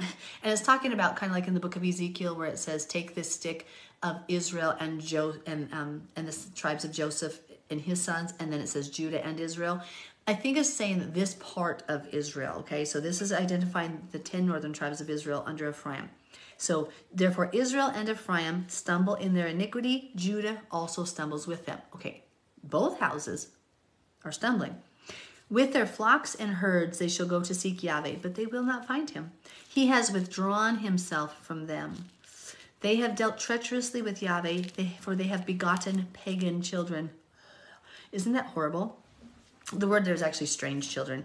Now a new moon shall devour them and their heritage. Now, let's look. I want to show you here. That's something when you get to a verse like that, you're like, what? What do you mean the new moon's going to devour them? So let's go over here to Hosea, and let's go to chapter 5. I want to show you here what that says in the Hebrew. Because if you read it in the Hebrew, it literally, I don't have my Hebrew Bible out right now, and it doesn't have it up here. Poopers. I guess we're not going to go through that in the Hebrew right now because they are doing something. Okay, never mind. And I don't have time to go get my Hebrew Bible because it's over there. So I'm not going to do that. We'll look at that in a minute, okay? Let's look at that in a minute. Keep that up. The overall story here is not lost, so if we continue on. Blow the ram's horn in Gibeah, the trumpet in Ramah. Cry aloud at Beth-aven. Look behind you, O Benjamin. Ephraim shall be desolate in the day of rebuke. Among the tribes of Israel, I make known what is sure. The princes of Judah are like those who remove a landmark. So now he's bringing Judah into this. Even though this is written to primarily the 10 northern tribes of Israel, Judah gets blasted here also. I will pour out my wrath on them like water. Ephraim is oppressed and broken in judgment because he willingly walked by human precept. And guys, they still do it today. I was called out 22 years ago, well, almost 23 years ago. You guys are being called out now. Some of you have been out for 5 years. Some of you have been out for 10 years. Some of you have been out of it. We all walked by human precept, human rules, human teachings. May we not do one more day in human precepts, but may we just walk by God's beautiful precepts, by Yahweh's beautiful precepts. Therefore, I will be to Ephraim like a moth, and to the house of Judah like rottenness. So the moths, they eat up stuff, they destroy it. When Ephraim saw his sickness and Judah saw his wound, then Ephraim went to Assyria and sent to King Jareb. Yet he cannot cure you. Like Yahweh's like I struck you and you're running all around to these other people to get healed. Where's your God? Like, come to me. He says 1,000,000 times in scripture, not technically 1,000,000. I am the God who strikes you. I am the God who heals you. I am the God who brings disaster. I am the God who brings good things. Like, I just read it today. It's like everything comes from his hand. And why would we not seek the one who loves us and wants to help us overcome, right? Yet he cannot cure you, nor heal you of your wound, for I will be like a lion to Ephraim and like a young lion to the house of Judah. Even I, will tear them and go away. I will take them away, and no one shall rescue. I will return again to my place till they acknowledge their offense. That's our jobs, people. We are the ones who have been rising up for the last 20 and 30 years, who are acknowledging our offense. We are saying, our fathers sinned. Oh, Father God, please remember us. Forgive us for what our fathers have done. Please, Yahweh Elohim, forgive us. Hey, Sheila, Diane. Okay, is there anything else I missed? Deuteronomy 16, thank you. Thank you, thank you. So, Winona, we went through Corinthians last night, the 1 Corinthians, and then Danielle asked tonight to go through Hosea, and everybody said yes. Which book are we in? We're in Hosea. Okay, thank you. You're frozen. I wonder, Pamela, if Am I freezing for other people? What did you say about when you had heart attack? Okay, so Faith, could you re-ask your question, sweetie, so that I understand exactly what you're asking? Sorry, I know you young people understand all these symbols and shortcuts. Oh, it wasn't you who asked it. Somebody said, yeah, so what you said about when you had heart attack. That's, I guess, what I was reading. I was just wondering what that was. Huh. Freezing a little for short times. Oh, Father God, please stop. Yeah, our internet. I do know that Yahweh tells me it's a spiritual battle, that there are people trying to stop me, which, of course, I get the post right on my things. Okay, Father God, we'll just keep praying, guys. Yahweh, just rebuke that. Please help the word get out. Please let your word come out, and please help. Okay, well, we'll just keep praying. You guys keep praying, because Satan's always trying to stop the truth. And Yahweh warned me it was going to be like that tonight. Earlier, he said, Satan's fighting. So we're just going to keep going. Yahweh's got it. Yes, exactly. How he did strike me when I was 39. And then he was the one who healed me. And he had given that dream and everything. And that's in other things. Yeah, you're right. That's a good remembrance. Okay. I think I forgot that last verse here. So till they acknowledge their offense, which is what we're supposed to do, then they will seek my face. In their affliction, they will earnestly seek me. What affliction do you think is that? What affliction is coming? The time of Jacob's trouble. The time of Jacob's trouble. So in that our affliction, we're going to seek him. We're brought to the wilderness, and then it says, they will seek my face. In their affliction, they will earnestly seek me. So we have a time of affliction coming. That is the purpose of the tribulation, to turn our faces back to the Father, to loose our hands of any strongholds we have. Father God, please, in the name of Yeshua, don't let it buffer anymore. Father God, please help for your glory, silence the enemy, and just, Father God, only let your truth be known. Please, God, work mightily. Okay, chapter 6. Come and let us return to Yahweh. Listen. For he has torn, but he will heal us. He has stricken, but he will bind us up. After 2 days, he will revive us. On the 3rd day, he will raise us up. How many days has Israel been scattered? Well, as of the year 2000, it was 2,730 days. A day is like 1,000 years to the Lord. This is a prophecy saying, in the 3rd set of 1,000 years, Ephraim will wake up. And bam, it happened, right? Because we were scattered in 730 BC. 730 BC. 2007, okay, so 0 to 1,000 is day 1. 1,000 to 2,000 is day 2. 2,000 to 3,000 is day 3. So after 2 days, so 1,000, 2,000, before the 3rd day is done, on that 3rd day, so 2,730 years later, which falls on that 3rd day, Ephraim was woken up. Do you see that prophecy? Isn't that beautiful? Yeah, 2007. There we go, Erica. But that verse right here is very important to remember for people when they say, oh, Ephraim, they came back, whatever. No, it literally says on the 3rd day we'll come back. Isn't that beautiful? He will raise us up, that we may live in his sight. Let us know, let us pursue the knowledge of Yahweh. His going forth is established as the morning. He will come to us like the rain, like the latter and the former rain of the earth. Now, those have some really good pictures there. We're not going to go through it. But in Israel, you have like the latter rain, which would be now after you would plant like your basically your spring crops. So you're planting in the fall. If you are agricultural, you're going to know what we call winter wheat. My family are farmers up in Montana. And so when you plant in the fall, in like September, October, you're planting actually for the spring, the late spring harvest, like May, June, July. Wheat, we don't harvest until July or August. But my point is, you need those rains at both seasons to help the harvest and the crops be nourished. Okay, you get it. O Ephraim, what shall I do to you? Chapter 6, verse 4. O Ephraim, what shall I do to you? O Judah, what shall I do to you? For your faithfulness is like a morning cloud, and like the early dew it goes away. Therefore I have hewn them by my prophets, I have slain them by the words of my mouth. And your judgments are like the light that goes forth. For I desire mercy and not sacrifice. Does that mean he doesn't want his offerings? No, he's telling us what is the heart behind all of the Torah.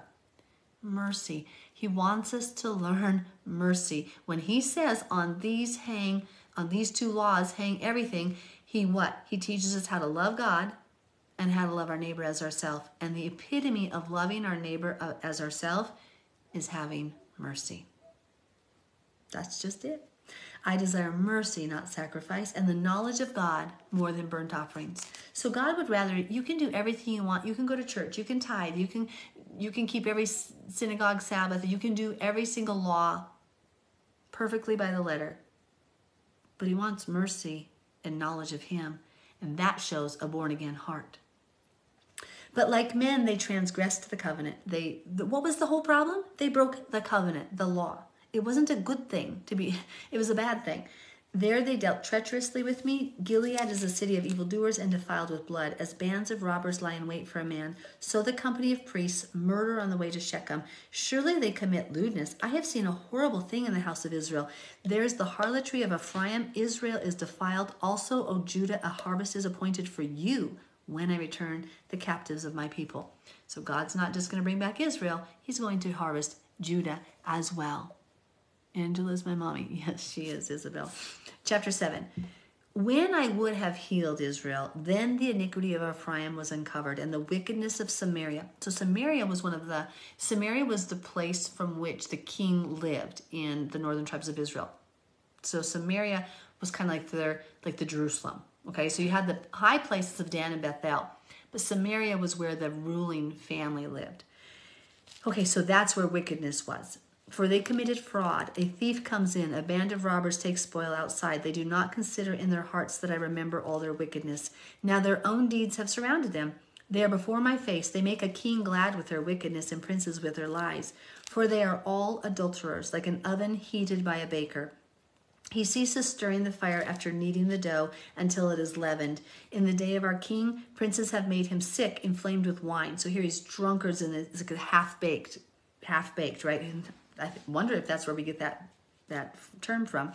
He stretched out his hand with scoffers. They prepare their heart like an oven while they lie in wait. Their baker sleeps all night. In the morning, it burns like a flaming fire. They're all hot like an oven, just like passion for lust, like all full of lust and idolatry.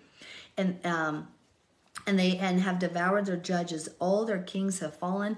None among them calls upon me. Those who give mercy. Yeah, exactly. That's a good one. That's a great one, Danielle. Ephraim has mixed himself among the peoples. Ephraim is a cake unturned. So think of this as more like a pancake, okay?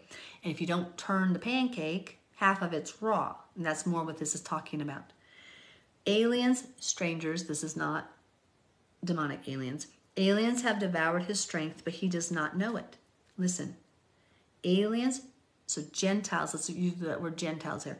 Gentiles have devoured his strength, yet he does not know it. Yes, gray hairs are here and there on him, yet he does not know it. Do you understand that is saying that these Ephraimites were not going to understand they were the ancient people of Israel? Did you guys know you were Israelites? Did you guys understand who Ephraim was before tonight or before I started sharing, or not me, I'm sorry, I hate to say that, before you started watching the reels or before you started listening to the podcast? Did you guys even understand about the 10 northern tribes of Israel? Maybe it was 4 years ago. Maybe it was 6 years ago. Maybe it was 12 years ago. At some point, there was a day before when you did not know that you were the ancient tribes of Israel scattered, correct? So right here, let's read that again. But this is a prophecy of Ephraim not knowing his identity. So Ephraim has mixed himself among the people, so he became the Gentiles. Ephraim is a cake unturned. Gentiles, I'm going to use the word Gentiles there, have devoured his strength. So he's with the Gentiles. Like, he's become the Gentiles. He devoured it because his strength was obedience to God, his Torah, right? But he doesn't have that anymore. But he doesn't even know it. He can't even recognize that his strength is gone, who he was as God's child. Yes, gray hairs are here and there on him, yet he does not know it. He does not know he's an ancient people of God. The gray hairs represent the ancient part of his existence, his oldness, that he's an ancient old people. Does that make sense, guys? Can I get a thumbs up if it does? Just to make sure you're following me so I'm not losing anybody. So, honestly, Mary, thank you, guys. Honestly, Mary, You don't always know. My grandma was called a dirty little Jew. She told us. We have history books from my Aunt Marie, so we just happen to know. But I'm going to tell you something. Before I was told any of this, I heard God say, "You're Ephraim," and I was like, this was in 2001, and I remember being like, it was like December, December or no, it was December of 2001. I was like, I remember being like, I don't know what that means. He said, "No, you're Ephraim." I said, I don't know what that means. And he goes, "Look it up." And I looked up and it said Israel. And I'm very dumb and happy. And I'm like, yeah, I'm grafted in. I know that. And then he kept touching my forehead, saying holiness to the Lord. And he kept saying, "You're a priest." And I'm like, Levites. He's saying Levi. And I'm like, and I was a teacher at the time. So I was just thinking I was grafted in there. I was like, this is an interesting spiritual experience. Like God's telling me I'm a grafted in Israelite, And then he had me do the 13-day fast. And then he showed me this about the 2 houses of Israel, the scattering of Ephraim and the waking up. And what's interesting, I became connected with, there were not very many of us back in 2002. There was just so few of us who were coming to Torah. But a woman, one of my friends in Australia, she heard one day just God tell her she was Ephraim. She's like, so she had to look it up. And then another lady said she just heard she was Ephraim. So there was a whole bunch of us. It was really neat. Not a whole bunch, but a few of us that just heard we were Ephraim and we're kind of like, what's that mean? We just were confused. Isn't that amazing? So here's the thing. Some of us were told, but does it matter if you're a Gentile? Does it matter if you're grafted in? Not one iota. Caleb, who was a Kenizzite, who was not even a blood Israelite, became the leader of the house of Judah, and he got to go into the promised land. One of the 2 spies who went in was a Gentile, and God didn't care. He loved him just as much. But he didn't get to keep his identity as a Kenizzite. He became from the tribe of Judah. And so, when you love God, obviously, if you are a blood Israelite, he will reveal that to you when we go back, because it says in Ezekiel 47 that we will divide the land by lot again, and that each tribe will get, I don't get a portion. Levites, I don't know what we do. I don't know what the women Levites do. I don't know. We're just going to be somewhere with our husbands, I guess. Exactly, Mary. But my point is, then pray. Just pray. Because pray to Father that he'd tell you and show you. Sometimes you can look at identifying markers. I will tell you, the tribe of Dan. Okay, here's a guy. Yair Davidi. Y-A-I-R. That's his first name. Yair Davidi. D-A-V-I-D-Y. He's an Orthodox Jew who has traced out historically the dispersion of the 10 northern tribes. He believes the Christians are wrong, but he says unequivocally, undoubtedly, the Christians are the 10 northern tribes of Israel. Most of the modern day Christians are the 10 northern tribes scattered. And then he goes through and he does all of these really cool historical mappings of where the tribes were dispersed by the Assyrian army. Did you know in the Irish language there are 730 exact Hebrew words? Exactly. They're Hebrew. That's pretty cool. They can trace the tribe of Dan to Britain. Anyway, so check out Yair Davidi. His organization is called Brit so people of covenant people. And he does not agree with Christianity. So pray for his eyes to be open, that he sees Jesus as the Messiah. That's his fight. But he sees that they are the 10 lost tribes. He sees that they are the brothers and sisters, which is beautiful. Pray for him. Pray for him. He's really cool. Okay. I hope that makes sense, and please share that with people. That scripture right there, many people miss. Even many Messianics, I've seen they just missed that one. So Israel was going to be an ancient people, not even know it. Verse 10, and the people and the pride of Israel testify. I don't know how I got the word people there. I don't know. And the pride of Israel testifies to his face, but they do not return to Yahweh their Elohim, nor seek him for all this. Ephraim also is like a silly dove without sense. A dove is supposed to be single-eyed, right? Doves in the book of Song of Songs and other else place in Scripture, doves literally in creation have single eyes. They have one mate their entire life. But here, Ephraim's a silly dove without sense. She's not being single-eyed, even though she's supposed to be single-eyed on the Lord. They call to Egypt. They go to Assyria. How many people call the doctors when they're sick rather than Yahweh? How many people call to a bank when they need money instead of God? Like they go into debt, right? We have modern Egypt and Assyria things in our life, guys. We call all over for help rather than going to the Creator. We need to go to the Creator. We need to go to Yahweh. Wherever they go, I will spread my net on them. I will bring them down like birds of the air. I will chastise them according to what their congregation has heard. Boom.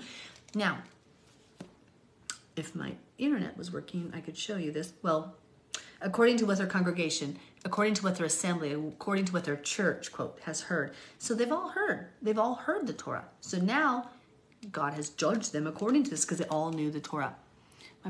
Okay, perfect. Can you spell his name on here? Yes. Y-A-I. Oh, I see. Type it. Okay, I can't while I'm talking because I'm pretty sure I'll hit the wrong button and stop the live because, yeah, that's how tech savvy I am. So maybe somebody else can write his name for me. I will transliterate it. I'll say it one more time. Spell it. Transliterate it. What the heck? Y-A-I-R.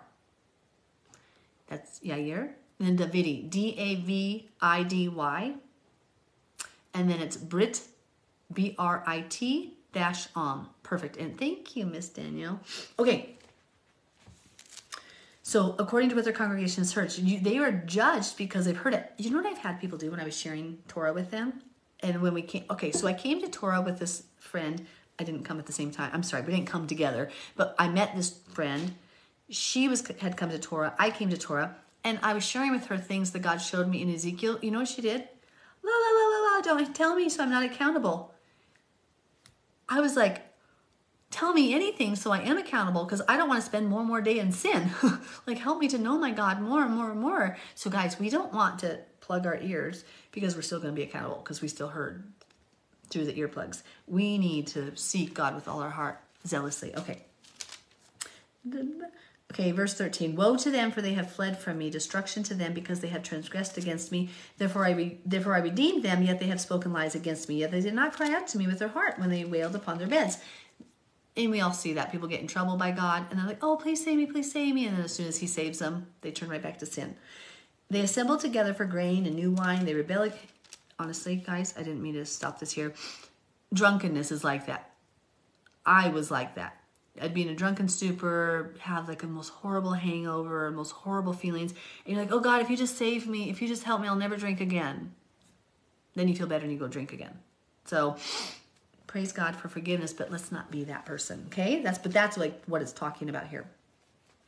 They assemble together for grain and new wine. They rebel against me, though I disciplined and strengthened their arms. Yet they devise evil against me. They return, but not to the Most High. They are like a treacherous bow. Their princes fall by the sword. For the cursings of their tongue, this shall be their derision in the land of Egypt.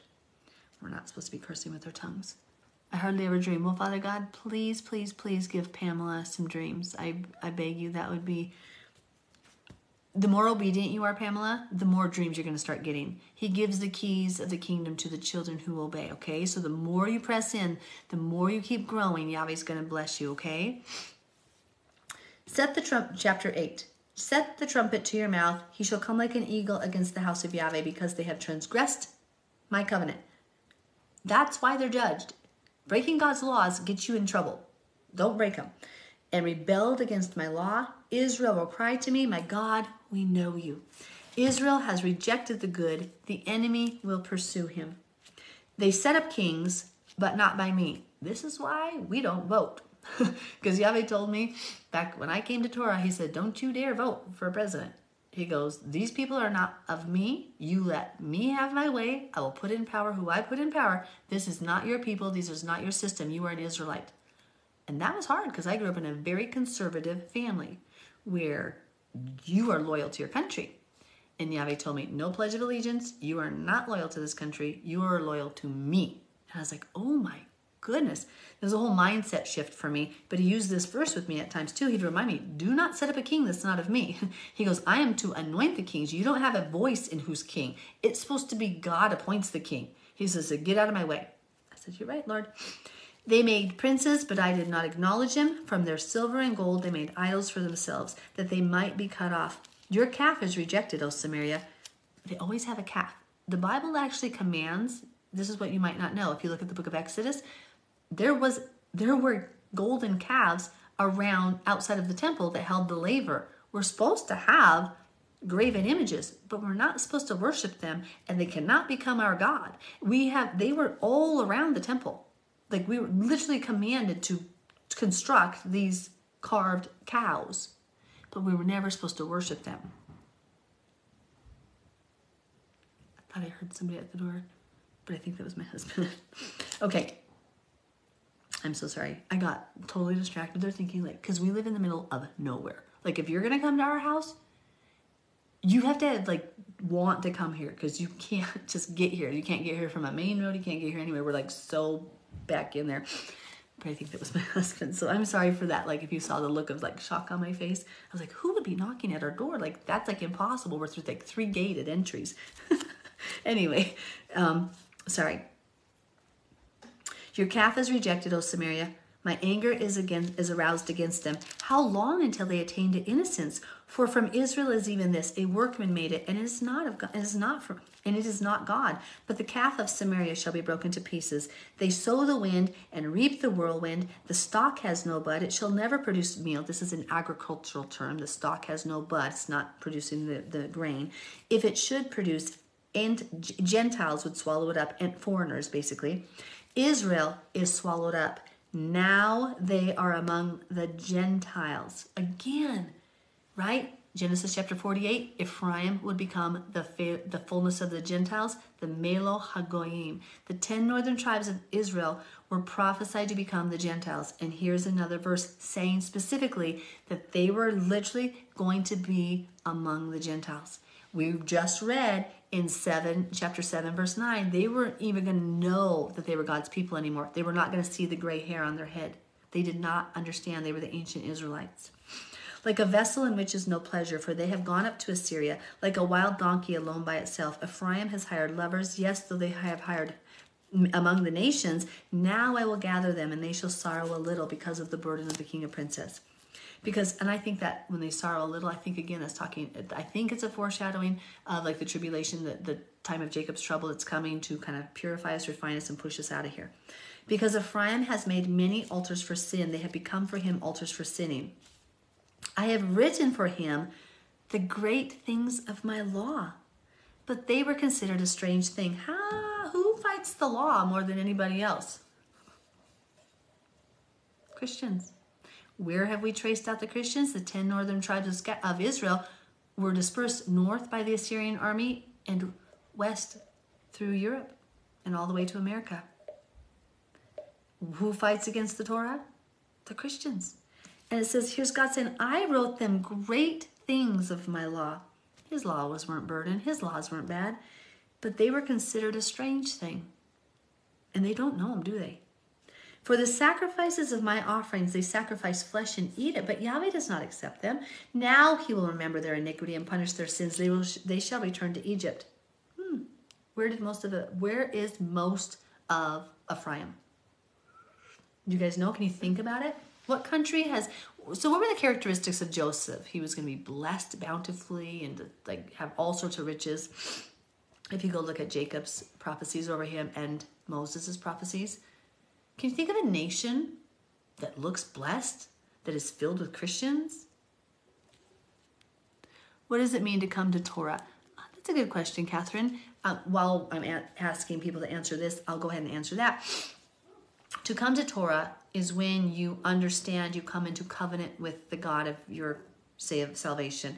You've already accepted the blood of Yeshua HaMashiach as your salvation, and you're saying, I am saved from eternal damnation, but now I want to obey my God and please him because I love him. So then what you do is so the picture of the Passover, you accepted the blood of Yeshua on the doorpost and the lintel, right? Your heart and your mind, your deeds and your thoughts actually is what it's symbolic of. You said, I believe Yeshua will save me from eternal death because I was a sinner and I need saved. So the death angel passed over you in Egypt. You were then commanded to leave Egypt, which is symbolic of sin, where you were held captive. And then you went through the Sea of Reeds or the Red Sea, and you were baptized, so to speak. That did not save you. You were already saved. And that the water, the book of Ephesians tells us the water is symbolic of the Word of God. So you go through the word, and then you go to the mountain to come into covenant with God.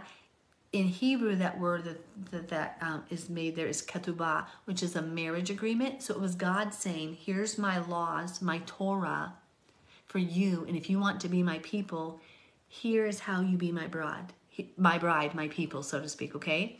And so when you come to Torah, you're coming to the obedience and the understanding of obedience to our Father. You're saying, I repent from my dead works of sin. I don't want to stay in Egypt in sin. How do I learn to obey and please my God after I'm already saved? Then you come and you accept his covenant and you come to obedience. Hi, Jerry. I was wondering if you were going to see this tonight because I'm so sorry. I forget to tag. I literally go live and I forgot to tag after I pushed the go live button. And I was like, I was going to tag everybody. So I'm so sorry. I love you, sweet girl. Of course, you can watch it tomorrow. I pray you're doing well. You keep your joy up, sweet girl. You stay on that ground, okay? You don't have to give in. Listen to the podcast. Yeah, okay, perfect. Okay, I hope that makes sense. We were going to return to Egypt, which was symbolic of sin, and so then coming to Torah. I hope I answered your question there, sweetie. Who asked that again? Yeah, okay. So Catherine, I hope I answered your question for you. Okay, let's continue reading chapter 8, verse 14. For Israel has forgotten his maker and has built temples. Judah also has multiplied fortified cities, but I will send fire upon his cities, and it shall devour his palaces. Chapter 9. Do not rejoice, O Israel, with joy like other peoples, for you have played the harlot against your God. You have made love for hire on every threshing floor. The threshing floor and the winepress shall not feed them, and the new wine shall fail in her. They shall not dwell in Yahweh's land, but Ephraim shall return to Egypt. You guys, listen to this. This is like any Christian who tells you they are freed from the law does not understand the historical prophecy that happened to the 10 northern tribes of Israel. And this next verse, let me tell you. Ephraim shall return to Egypt and shall eat unclean things in Assyria. My eyes are blinking like, did you guys catch that? What was the curse that was going to come and be put upon the tribes of Israel who were disobeying God? God just said, I gave you wonderful things from my laws and you rejected them. He says, fine, you're going to go back to Egypt. You're going to go back to sin. You're going to go back because he already said in chapters 1 and 2, you're not going to be my people anymore. But then I'm going to call you back and you're going to be my people. Exactly, Faith. The curse. So when they say they're free to eat pig, step back because that lightning bolt might strike. Isaiah 65 verse 17, Isaiah 66 verse 5 say, when Jesus returns the second time, those eating swine's flesh will be destroyed. A curse that was put upon the 10 northern tribes of Israel, who we just read, 3 times, were going to become the Gentiles. They were literally going to not know their identity as God's people. It matches with Genesis 48 verse 16. They were going to become the Gentiles, and they were going to lose their identity as Israel, and they were going to, part of the curse and the punishment was that they would eat unclean things. So you please underline that, write that on your forehead, write that on every wall around you. When somebody tells you that they are free to eat pig now, that God freed them to do that, you say that verse. Because Peter's vision doesn't say he got up and ate pig. Peter's vision, which is 8 years after Yeshua died and rose from the dead, Peter gets up and says, I wonder what the vision meant. He says that in his own writing. He says he wondered what the vision meant. And it says, and then he heard the knock with the men at the door and said the interpretation. Acts chapter 10, Acts chapter 11. Oh, then I knew to call no Gentile common or unclean. Because why? Because that was the first fruits of the return of the 10 northern tribes of Israel. Ooh, want me to prove that? Let's go to James chapter 1. To the 12 tribes scattered abroad. Ooh, let's look at who Peter, 2 Peter chapter 1, verse 2 says. To those of the dispersion. Do you get that? The New Testament Jewish writers wrote to the 12 tribes scattered abroad. Why were they scattered abroad? Because they had become not God's people. Do you see how that goes together? This verse is huge to share with Christians who say they are free to eat it. You should say, no, you're cursed to eat it. Part of the blindness that came upon you for disobeying in the first place, for your forefathers disobeying, was that you would return to Egypt. America is the end time Egypt, and you're going to eat unclean things. Yikes, guys. And it specifically is in Assyria. We know Assyria is the one who scattered the 10 northern tribes of Israel. That's what that's prophetic of. They shall not offer wine offerings to Yahweh, nor shall their sacrifices be pleasing to him. It shall be like bread of mourners to them. All who eat it shall be defiled. For their bread shall be for their own life. It shall not come into the house of Yahweh. Again, he took his sacrifices away from them. He said, nope, you don't even get to take part in my ways anymore. What will you do in the appointed day? In the feast day, that appointed day, there's moedim. What will you do? That's the same word for festival or feast in Hebrew. What are you going to do in those appointed times? And in the day of the feast of Yahweh, what are you going to do? He's like taunting them, basically saying, he's rebuking them. You don't get to come to my feast anymore. You don't get to do it anymore. For indeed they are gone because of destruction, because God destroyed them. Not because he didn't want them to be done, but because Israel had perverted them. Egypt shall gather them up, Memphis shall bury them, nettles shall possess their valuables of silver, thorns shall be in their tents. The days of punishment have come, the days of recompense have come. Israel knows. The prophet is a fool, the spiritual man is insane because of the greatness of your iniquity and great enmity. The watchman of Ephraim is with my God. So the watchman's like been crying this out, but the prophet is a fowler, snare in all his ways. The reason being because when a prophet tells you, you're caught in those words. You're caught in the judgment, right? So the watchman's calling out and saying, hey, it's coming. This judgment's coming. Watch out. The prophet is telling you, stop. This is wrong. You're going to be judged. And that's what ensnares them then, because the word came against them, and then when they transgressed it, they were caught in it. Enmity in the house of his God. They are deeply corrupted. As in the days of Gibeah. What happened in Gibeah? Do you guys remember? This is in the story of back in Judges. Yeah, Judges. Was it Joshua or Judges? So in Gibeah, there were men. Do you remember the Levite? Okay, so this Levite went there with his concubine who had played the harlot. Well, he went to get his concubine, so he didn't go there with her. He went to get his concubine, and they stayed in Gibeah. And the men of Gibeah raped the woman to death. Like, she lay dead.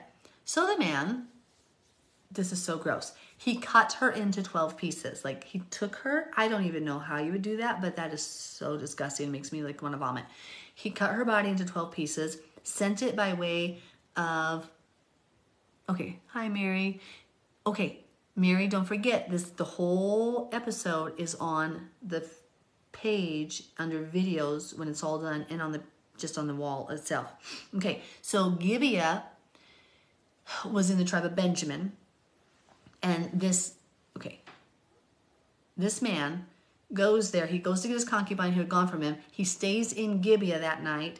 And the men come and surround the house and take his concubine, because they wanted him at first to rape, which is disgusting. But instead he said, here take the house owner said, here, take his concubine and my daughter.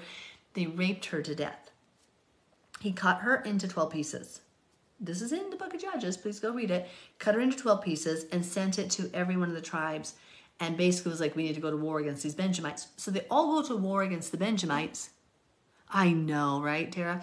So they go to war against the Benjamites. And the Benjamites, rather than repenting, they cover up and hide the sin of the wicked men.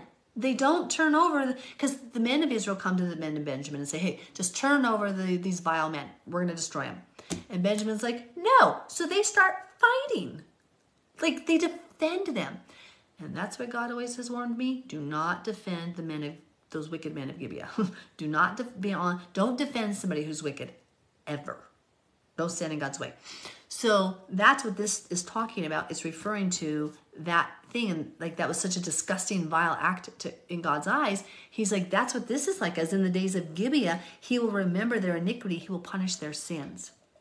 I found Israel like, this is Yahweh then. I found Israel like grapes in the wilderness. I saw your fathers as the first fruits on the fig tree in its first season.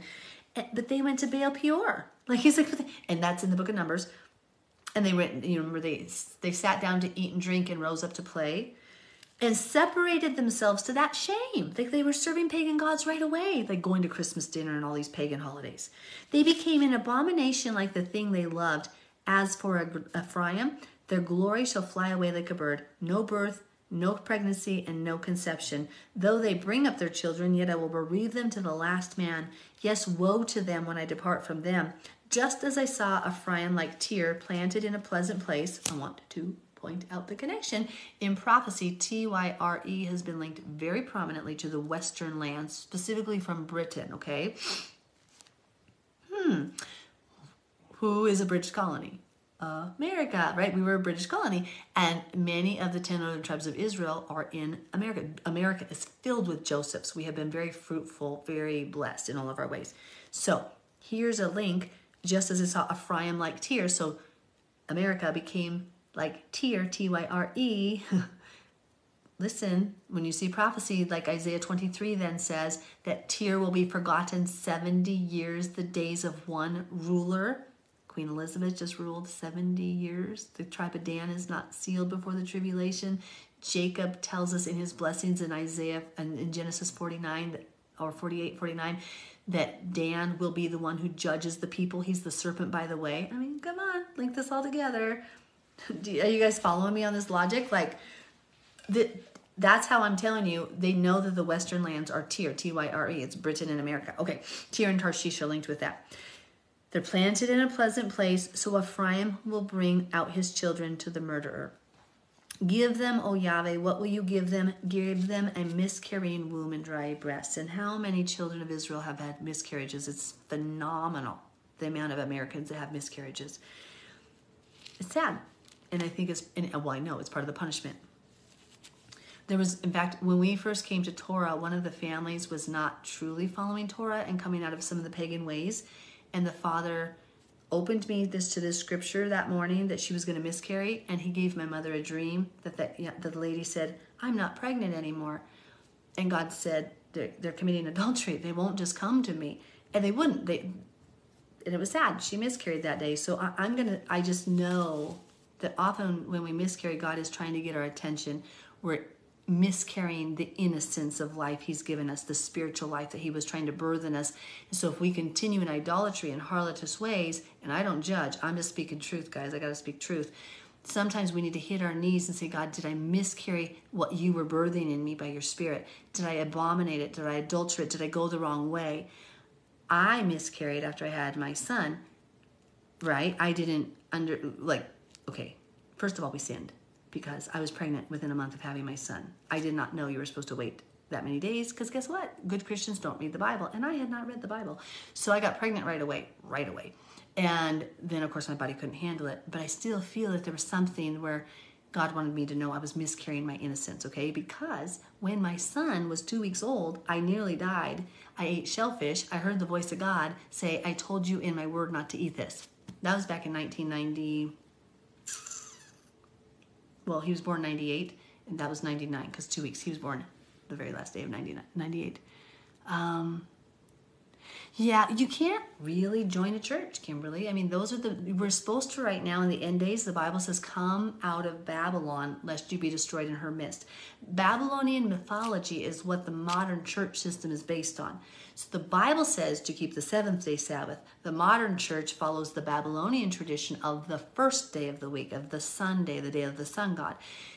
The Bible says to keep 7 holidays from Leviticus 23. We're to remember 7 holidays or Moedim or feasts of God, all about the Messiah. They're prophecies and foreshadowings of what he would and did do, right? Well, the church does all these Babylonian mythology holidays. Christmas was a Babylonian holiday for the sun god. Easter was a Babylonian fertility goddess. That was her physical name. And so, I'm going to beg you, please don't go to church. Please do not go to church. It's okay to be in the wilderness. Remember, we just talked about here at the beginning of this book where God's going to bring you to the wilderness. You're going to feel alone, but you're not. He needs you to know him intimately.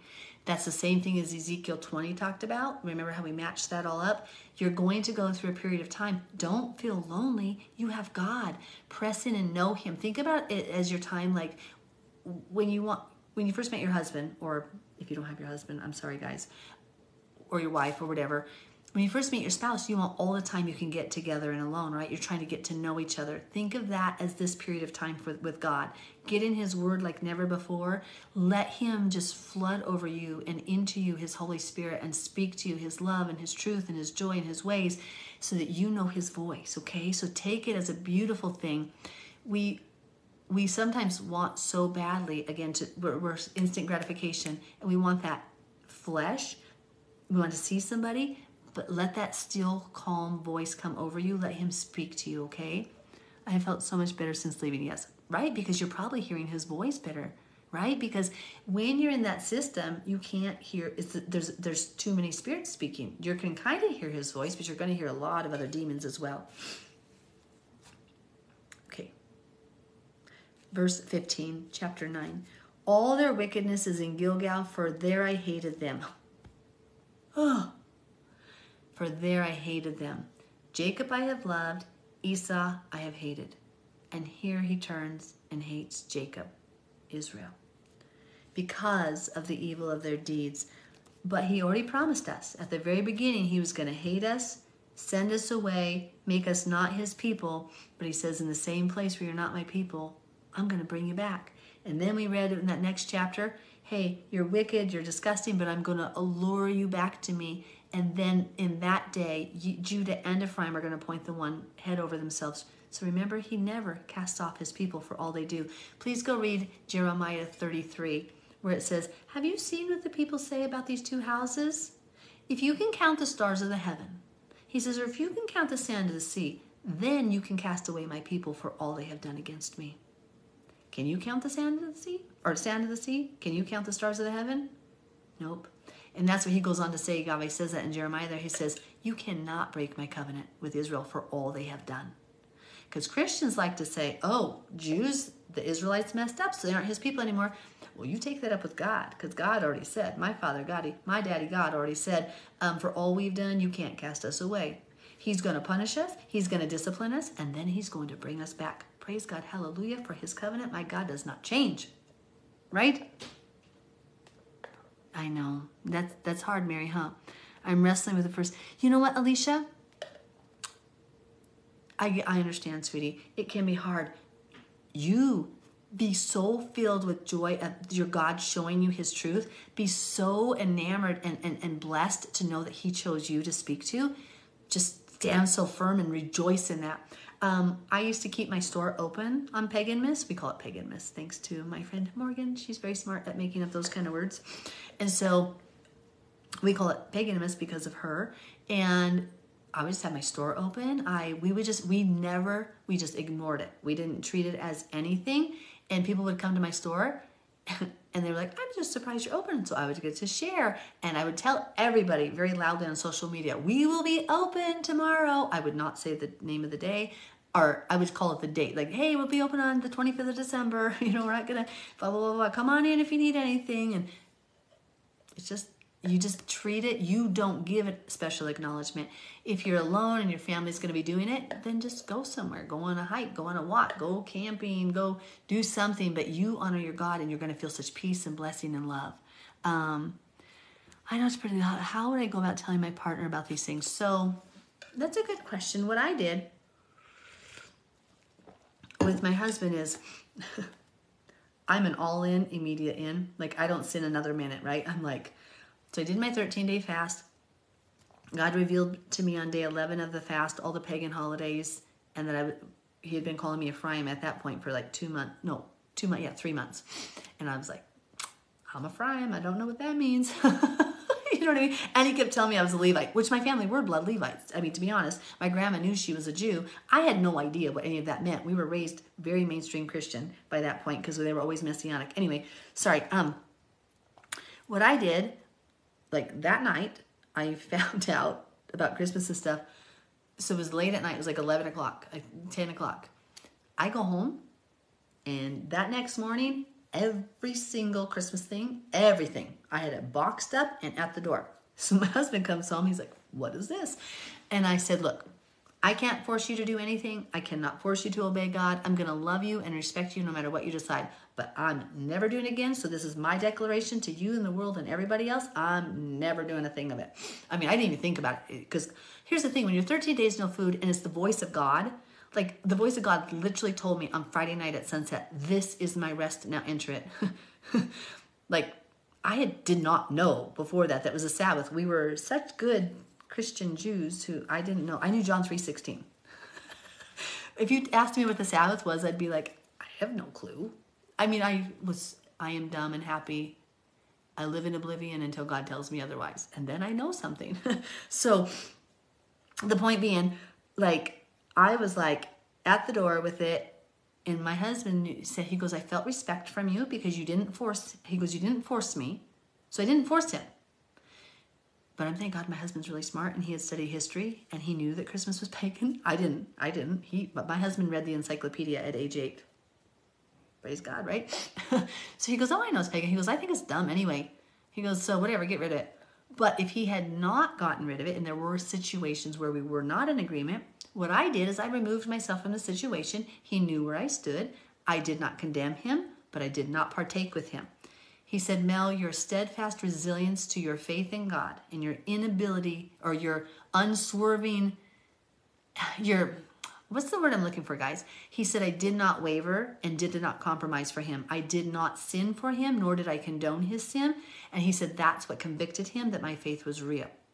I didn't judge him, though, and I wasn't mean. He said that. He goes, you were very respectful. He goes, but you weren't going to budge, and you weren't going to help me. Because I told him, I didn't throw away his pork like my dad had just butchered a hog. We were good Montana farmers at the time. We were in Wyoming, but you know what I mean? So just butchered that hog. It's in the freezer. My husband's favorite food was ham. He liked his bacon and stuff like that. And I did not throw it away, but I said, I will not touch it. I will not serve it to you. I will not cook it for you. And I will not buy it for you. Please respect me in that. He goes, no problem. I respect that. I said, but I'm also not going to throw it away. That's your sin. That's your relationship with God. That's your walk. So a couple weeks, maybe few months into my Torah obedience, I come home and I see the garbage filled with all the pork. And I said, what happened? He knew. He goes, I knew the scriptures. He goes, I actually knew the scriptures. He goes, remember I used to be a pastor. So being a Christian pastor made my husband an atheist because he's so smart that he read the Bible and he's like, these Christians aren't following the Bible. This is made up. So he became an atheist because rather than studying like what would be real, he's like, this is all made up. They're not doing anything the Bible says. Like they're literally doing exactly what the Bible says not to do. This must be a farce, which I think is kind of interesting. So being a Christian drove him to atheism.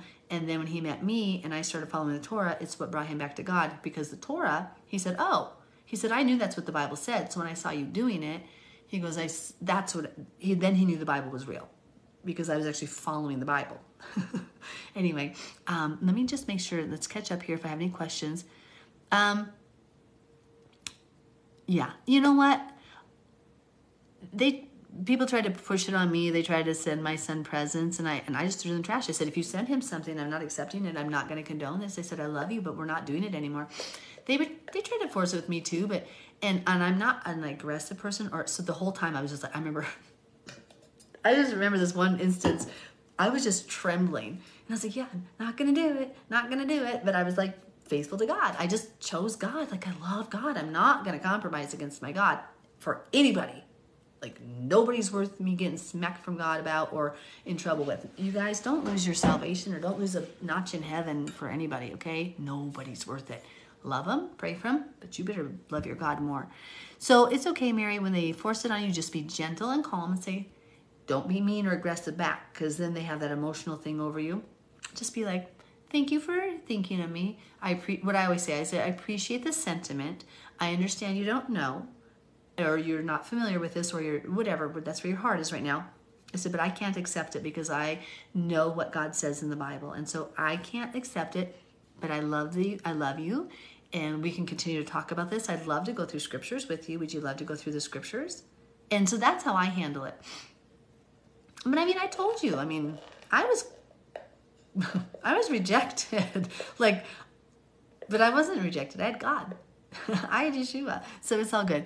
Yeah, my husband is having a hard time getting away from the holidays, but I had to put my I had to put my foot down, and I told him we can go see family, but I do not want to decorate and I do not want to do gifts, nothing. I just spending time with family. I know it's probably still not good.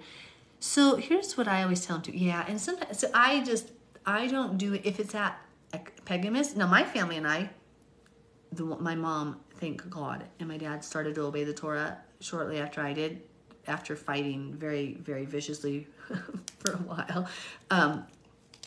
Then they started obeying. Sometimes we would end up together, but we didn't think about that day. And we definitely, so here's the thing, please listen to I keep saying podcast, but the live episode from last night, because we specifically addressed that issue, sweetie. Who am I talking to? Carissa. We talked about it last night in the book of Corinthians. And so here's the thing. You don't need to compromise with your husband. You don't compromise with your husband. You stay faithful to God, okay? And so your husband's choice, so you can't control him. Let him make his choice. But he cannot entice you to sin. You need to be Abigail in the face of a Nabal. If your husband wants to go to family and does it, that's on him.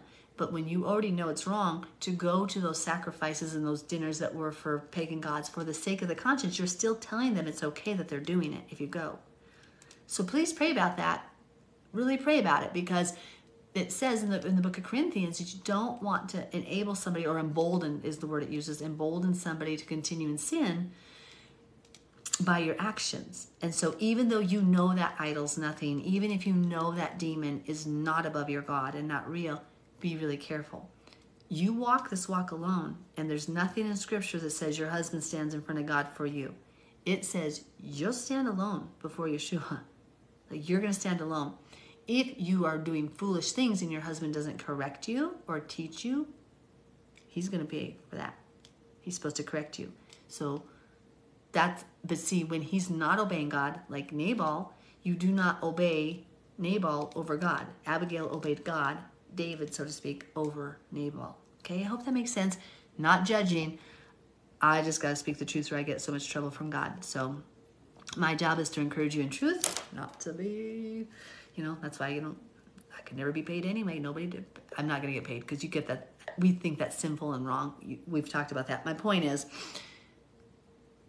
I have to answer it honestly. I just have to warn you so that you can do the right thing, because you are God's child. You are his emissary. You're his lighthouse there. Like, you're the only light they're going to see. And if you compromise and say it's okay, then they're going to be like, oh, she's doing it too. But if you're the light who says, no, I'm not going to do it, they're going to be like, why is that light over there different than all this darkness over here? They're going to see the differentness, the holiness, because you did not come to the pagan dinner. Okay. I'm going to keep reading. I'm going to start in verse 15 again. All their wickedness is in Gilgal, for there I hated them because of the evil of their deeds. I will drive them from my house. I will love them no more. All their princes are rebellious. Ephraim is stricken. Their root is dried up. They shall bear no fruit. Yes, were they to bear children, I would kill the darlings of their womb. My God will cast them away because they did not obey him. They did not get cast away because they were obeying the law. They got cast away because they were not obeying.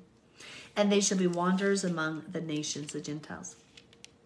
Israel empties his vine. He brings forth fruit for himself. Okay, let me pause. You guys want to keep going, or are you getting tired? I can keep going. So my ex still wants to celebrate all these holidays with the kids. I'm so sorry, Faith. Yeah, Danielle. Okay, thank you, Danielle, for stepping in. You're right. We're never alone. No, I'm not awesome. Yahweh is, but thank you. I understand. Yeah, it is difficult. It is difficult. I have been the bad mom. That was actually the good one, because we don't do birthday parties, nothing like that. And now my husband's totally on board. He sees how wicked birthdays are. It's like the number one satanic holiday. Do you know that it's more important to a Satanist to celebrate a birthday than Halloween? Please go look that up. It's all about self-worship. It's the one day they say you get to worship yourself as God, because the world revolves around you. It's your day. That's not biblical. We're not supposed to do that. We're just supposed to turn all glory to God. Anyway, my husband went and got my son not even just a little present. He went and bought him a 4-wheeler. So who's the mean mom who won't partake in it and says, yeah, I'm not going to do anything with that. I think that's just, I don't want to do that. So here they're having all fun. Woo, woo, woo, woo. you, and I'm just sitting over there by myself. I'm like, I'm not doing it. I'm not partaking in it. Baby, I love you, but I want you to honor God with your life. I don't want you to think things are about you. I want you to be humble and pure and holy before your Lord. A couple years later, my husband's right on board, and that went in the trash. So don't spend money on stuff that you're going to have to throw away that is defiled by pagan gods. So I just stood my ground. You can't make me sin.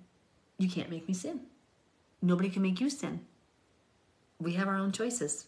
And so let's just choose God, because in the end, we're exercising that spiritual muscle then of obedience, faith, love, humility. Let's just exercise that muscle. Okay, chapter. Did I just turn the page? Yeah, keep going. Okay. Yes, the cornucopia is pagan. So, okay. Yeah, I'm assuming Thanksgiving came up. Thank you, Danielle, for saying. So Thanksgiving in and of itself, there are pagan traditions now in Thanksgiving. The original Thanksgiving was not pagan. Is it okay to celebrate?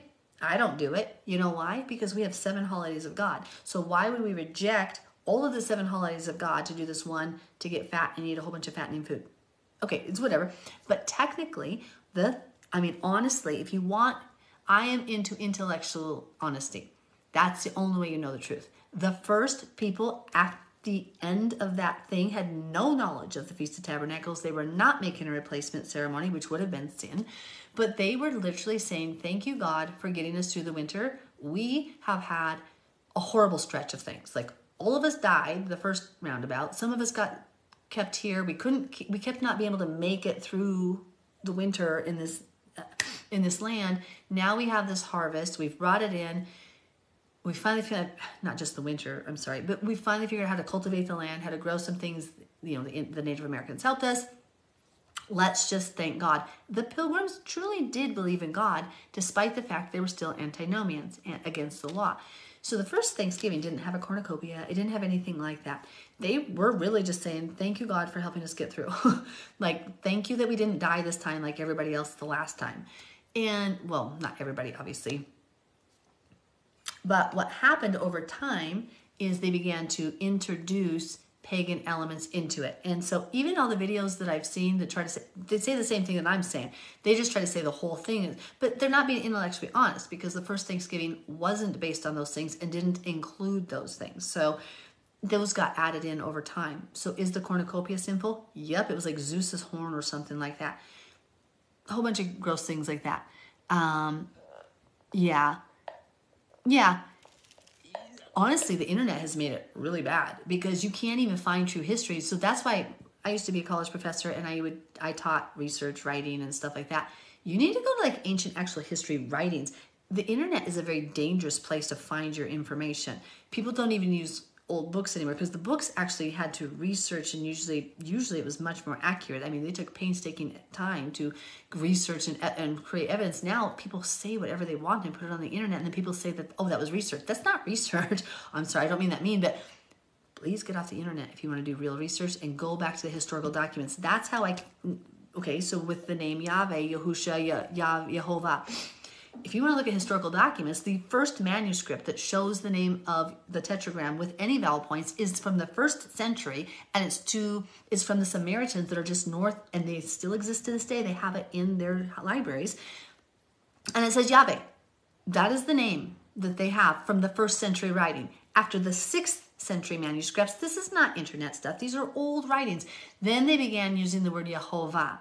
Okay, but the one that is found among the Samaritans, the reason that I believe, that I feel the Father has shown me, it is more accurate, is because it was the Israelites. The Samaritans were half-breeds of the northern tribes of Israel with Assyria. They were scattered to this place that was just north and east of Israel, and I cannot remember the name of the village, but to this day they say the name Yahweh, and they have a manuscript from the 1st century, original manuscript, and they had not been influenced by the Masoret scribes who tried to prevent people from speaking the sacred name of Yahweh.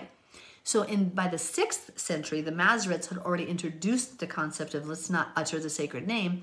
And then therefore, when they put vowel points on to make the word Yehovah,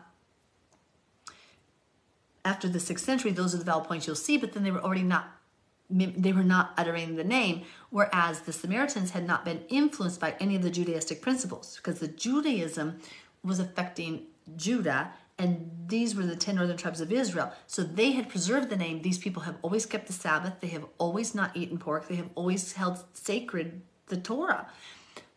Interesting. And so there's no way it could be Yahuwah. That doesn't work in it doesn't work in Hebrew. You can't have 3 open syllables. It could be Yahweh. Like, I mean, if you know, sometimes people say that V was a W, but Hebrew has never been a dead language in the aspect of where people didn't speak it in liturgical senses, because they've always read it. There's always been rabbis who have read it. So it's never been lost other than as a colloquial national speech language. And it's always been a Vav sound. Like, they try to say that the Paleo Hebrew was W, and they might be right, but there's no evidence of that. All of the ancient, everything, if you look at old Hebrew writings and everything, when they would pronounce it and the way that the people did pronounce it has always been a V sound, except for some people think that way before, like in the early BCs, that it was a W. Okay, so let's give them that. And there was a difference between the Ashkenazi and the Sephardic Jews. So let's say that the W sound was what it was. Okay, then it could be Yahweh. Okay, but they don't say Dawid, it's David.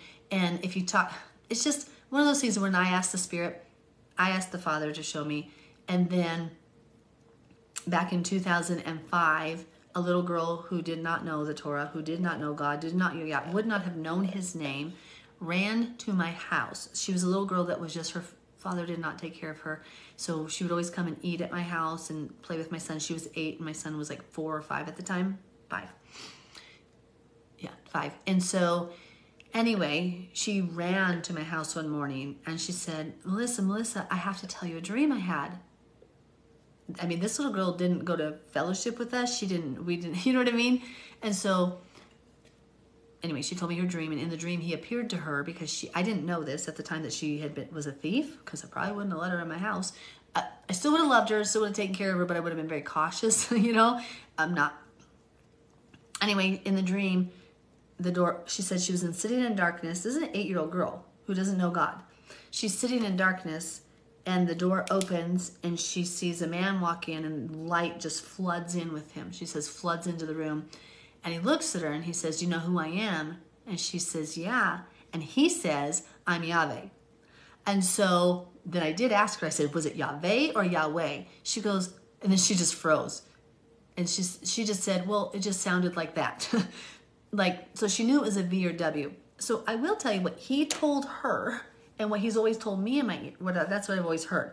I'm not going to judge somebody if you say something different, because those are the debatable issues that we don't need to divide over. But I'm going to go off that 1st century manuscript, because I've already heard, when Yahweh came to that little girl and said Yahweh, and then, which I think that's what she said at first, and she just wasn't certain.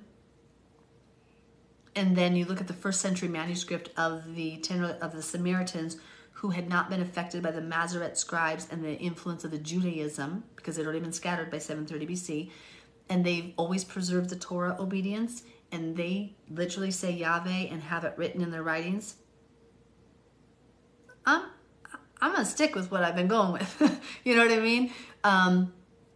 But I don't judge if somebody wants to say Yehovah or Yahweh or Yahweh. It cannot be Yahuwah. That just doesn't work. Like, that's not grammatically possible. But it could be Yahweh, Yahweh. It just doesn't. This is not what I'm going with, because it's not what I feel that God has told me. But I don't judge on that. Anyway, how did I get there? What was I talking about? We were talking about... Oh my goodness. What were we talking about eventually that we got there? Oh, okay. So here, it's not off topic. We're still talking. Apparently I can get off topic too, so don't even worry. I love God. I do have a problem with drinking. What advice do you have for me? Hi. So is it Dijon or Dijon? How am I saying that wrong? Dijon. I don't know how to say that. I'm so sorry. I love your name though. I love it. It's really pretty. That's addiction, okay? And so I don't touch alcohol because I had a problem. Like, it wasn't one beer a night for me, it was 12. You know what I mean? Ask my husband. I was a partier. So, you're going to have to press in with the Holy Spirit. You're going to have to rebuke the demons of addiction, but you need to know the scripture and why you are doing what you're doing. When you sweep a house clean, when you sweep a room clean, 7 demons stronger come to attack you. So if you want to break off an addiction, when you want to break off an addiction, you can't just say, I rebuke you in the name of Jesus, and then go. You need to know, why are you breaking this off? What was the reasons? Because what? Your whole purpose, your whole sustenance should be God, Yahweh, Yeshua, not alcohol. So you need to know why you're doing what you're doing, and then find scriptures to support you, so that when Satan comes to you and says, just have a little drink, you're like, no, I will not defile the temple of the Lord. No, I will not be a drunkard. Drunkards do not enter the kingdom of heaven. No, I will not. You have to be able to quote it just like Yeshua did. And so make sure you're prepared with that. Then rebuke that demon. Get over it. Ask for prayer. I'll pray with you. We can pray with you. I do pray, Father God, right now in the name of Yeshua. We ask that you lead Dijon on that DJ. I don't know how to pronounce it. I'm so sorry. I feel terrible. Father God, please rebuke that demon. Please fill that void with you. Fill that place that goes to the drinking for the stress relief, for the numbness of life, how it hurts so bad. Father God, please take away all that pain, and you feel with love for you. Please, Father. Okay. So we're here for you. I'll keep praying. You can always call. I talk to people all the time, one-on-ones. I'll be there for you if you need to do a prayer at some point. But you need to make sure you're ready to fill up that space with the truth of Yahweh. That's what overcomes it. Okay, let's see. Do you keep kosher? Absolutely. So kosher just means clean. Do I follow the rabbinic practice of no meat and milk? Absolutely not, because Abraham served Yahweh curds and meat at the same meal. The Bible says not to cook a kid in its mother's milk. It doesn't, and that's a goat.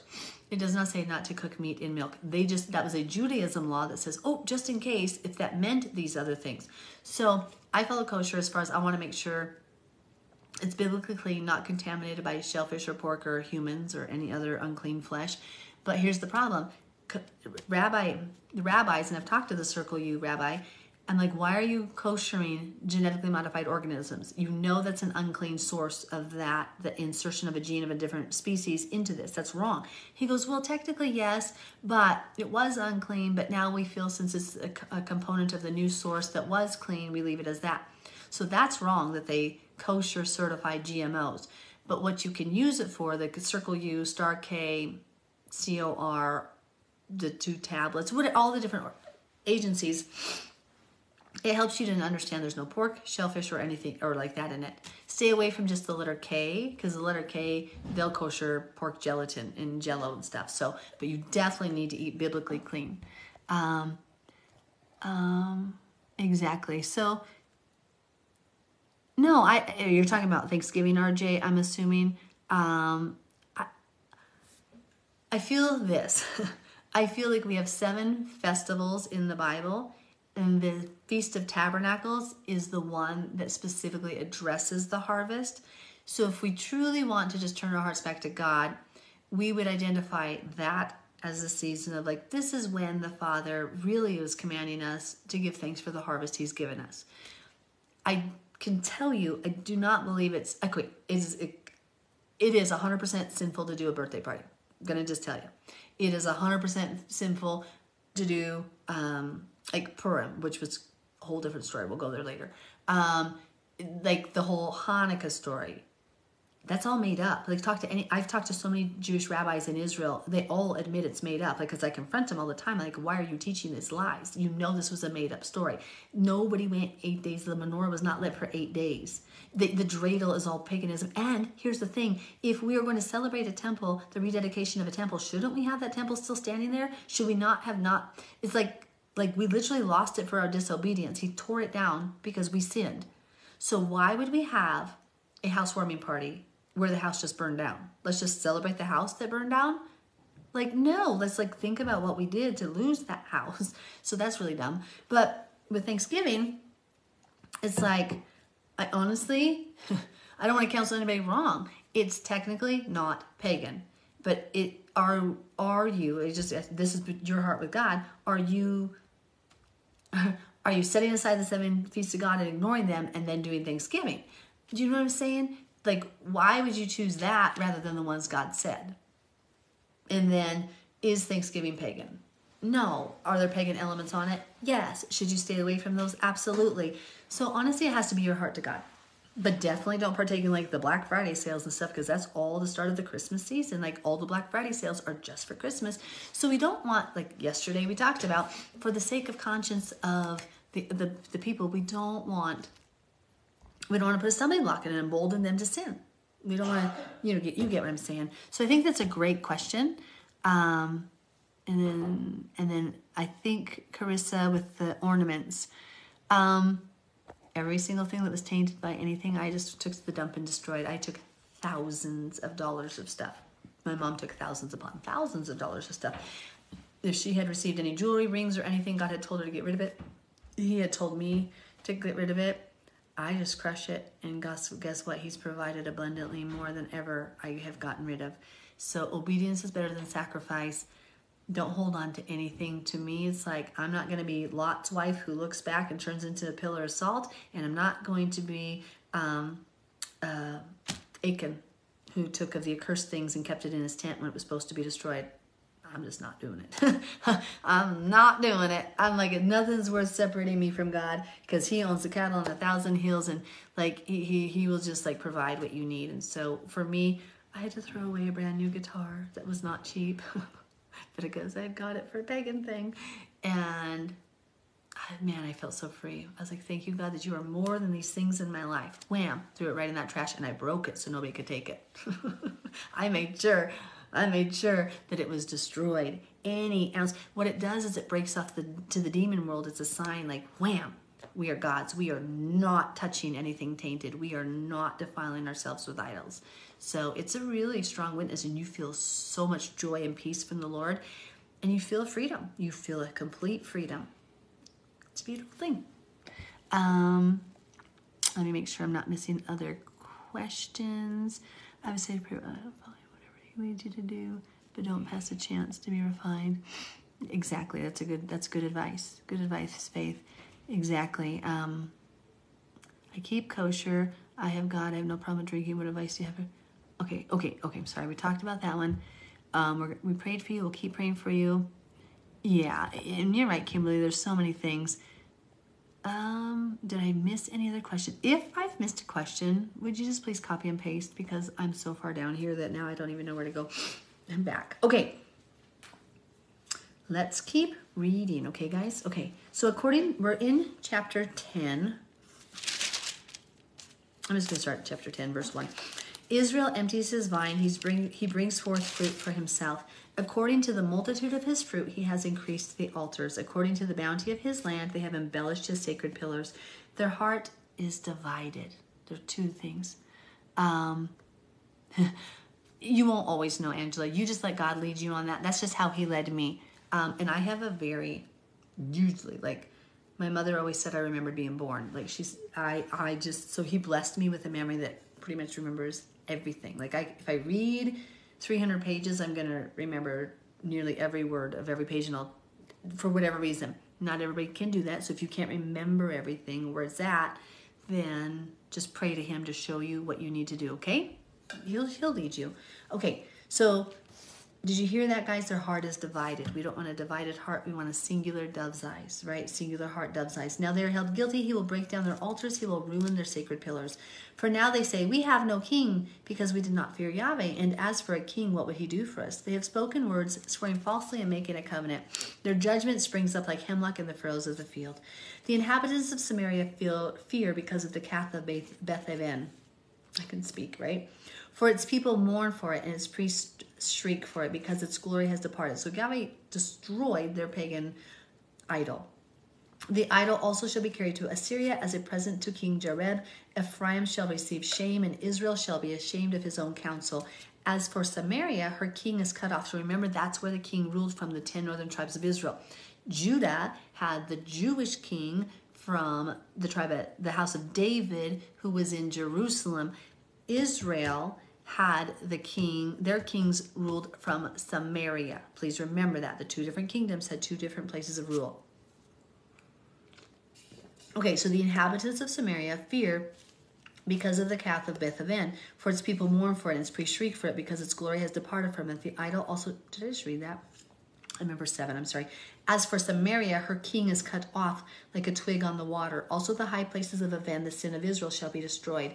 The thorn and thistle shall grow on their altars. They shall say to the mountains, cover us, and to the hills, fall on us. O Israel, you have sinned from the days of Gibeah. Why did I say Gibeah? Anyway, remember we just talked about what happened in Gibeah, where the vile men wanted to rape the man, but then they ended up raping the concubine and she died. There they stood, the battle in Gibeah against the children of iniquity, right? So the children of Israel came against the Benjamites who had done this, and it did not overtake them.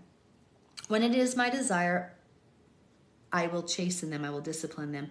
People shall be gathered against them when I bind them for their two transgressions. Ephraim is a trained heifer that loves to thresh grain, but I harnessed her fair neck. I will make Ephraim pull a plow. Judah shall plow. Jacob shall break his clods. So he's like, now you're going to come under my yoke. And honestly, let me see something here. I want to see what that means, because I would like to look at the Hebrew, but this was down. Let me see if it has it here. I want to see what it says there in the Hebrew for the. Does somebody have their Blue Letter Bible working there? Because mine is not right now. Where it says for their two transgressions. Oh, this one's saying it's referring to the past sin of Gibeah and the present sin of Israel. Okay, so that's what the footnote was saying. I don't know. I just want to know, what do you guys think those two transgressions are? That's something, honestly, I've never even asked Yahweh about all these times I've read this. So when I bind them for their two transgressions, so they're going to be yoked, they're going to be in trouble for these two transgressions. Obviously, one's Gibeah, because it's talking about that. What's the other one, I wonder? Interesting. Ephraim is a trained heifer that loves to thresh grain, but I harnessed her fair neck. I will make Ephraim pull a plow. Judah shall plow. Jacob shall break his clods. Sow for yourselves righteousness. Reap in mercy. Break up your fallow ground, for it is time to seek Yahweh till he comes and rains righteousness on you. One of my daughters, wow, that's amazing. My mom used to say it as a joke to me, because she's like, you must have been remembering born. But that's interesting. I wonder if she had like a spiritual experience. Is she young? Is she older? Does she talk about it? Like, that's interesting. Okay, so verse 13, you have plowed wickedness, you have reaped iniquity, you have eaten the fruit of lies because you trusted in your own ways. In the multitude of your mighty men, therefore tumult shall arise among your people, and all your fortresses shall be plundered. As Shalman plundered Beth Arbel in the day of battle, a mother dashed in pieces upon her children, thus it shall be done to you, O Bethel, because of your... Now, Bethel is one of the high places. Remember, we had Dan and Bethel, where they went to worship. Those were like their places of worship. Samaria was where the king ruled. Oh, thanks, Kathy. I would love to hear it. Because of your great wickedness, at dawn, the king of Israel shall be cut off utterly. When Israel was a child, chapter 11, when Israel was a child, I loved him, and out of Egypt I called my son. Now that's a prophetic picture, because in Hebrew we say what happens to the Messiah will happen to Israel, and what happens to Israel will happen to the Messiah. Sometimes opposite word there. But there's a prophet, remember you see in the New Testament where it says, there it may be said he called his son out of Egypt, because Mary and Joseph, Miriam and Yosef took Yeshua to Egypt, and then they got called back to Israel. So out of Egypt I called my son, as they called them. So they went from them, they sacrificed to the Baals and burned incense to carved images. I taught Ephraim to walk, taking them by their arms. But they did not know that I healed them. I drew them with gentle cords, with bands of love, and I was to them as those who take the yoke from their neck. I stooped and fed them. Notice, when he took the yoke from their neck, he also said, I gave them right rulings, my good law. So the yoke was not the law. The yoke was sin. He took the yoke of sin from us. We came out of Egypt. He broke that off. We take his light yoke of obedience. He shall not return to the land of Egypt, but the Assyrian shall be his king, because they refused to repent. And the sword shall slash in his cities, devour his districts, and consume them because of their own counsels. My people are bent on backsliding from me. Though they call to the Most High, none at all exalt him. So he's like, they're calling to me, but they're not exalting me. How can I give you up, Ephraim? How can I hand you over, Israel? How can I make you like Admah? How can I set you like Zeboim? My heart churns within me. My sympathy is stirred. I will not execute the fierceness of my anger. We better be happy about that. I will not again destroy Ephraim, for I am God and not man, the Holy One in your midst, and I will not come with terror. They shall walk after Yahweh. He will roar like a lion, the Lion of Judah. When he roars, then his sons shall come. Listen. Then his sons shall come trembling from the west. Who lives in the west? Where are the western lands? Again, this is showing us that the 10 northern tribes of Israel, when they got scattered, they went west. They went through Europe and they went to America. Good night, sweet girl. I love you, Cherry. Tell your babies good night. Kiss them. Well, they're probably already in bed, I'm sure. But you have a blessed day. Take care tomorrow, and you be strong. You're MIL. You just be a witness for her, okay? I love you. So then his sons shall come trembling from the west. We're in the west. They shall come trembling like a bird from Egypt. Oh, wait a minute. What's the end time Egypt? America in prophecy. Like a dove from the land of Assyria, and I will let them dwell in their houses, says Yahweh. Ephraim has encircled. So then he goes back and forth. So you keep seeing these pictures of where Yahweh calls out their sin through the prophet, and then he talks about redemption. Now we're turning back to a part of sin. Ephraim has encircled me with lies, and the house of Israel with deceit. But Judah still walks with God, even with the Holy One is faithful. Twice now we've seen where Judah offends less. Judah stayed faithful to God despite the fact that Ephraim went away. Now Judah still sinned. We saw different times where it says he was still being punished, but Judah offended less. Okay, that's just evident even in the book of Kings and Chronicles. Like we said, all of the kings of Israel were bad. Half of the kings of Judah were good.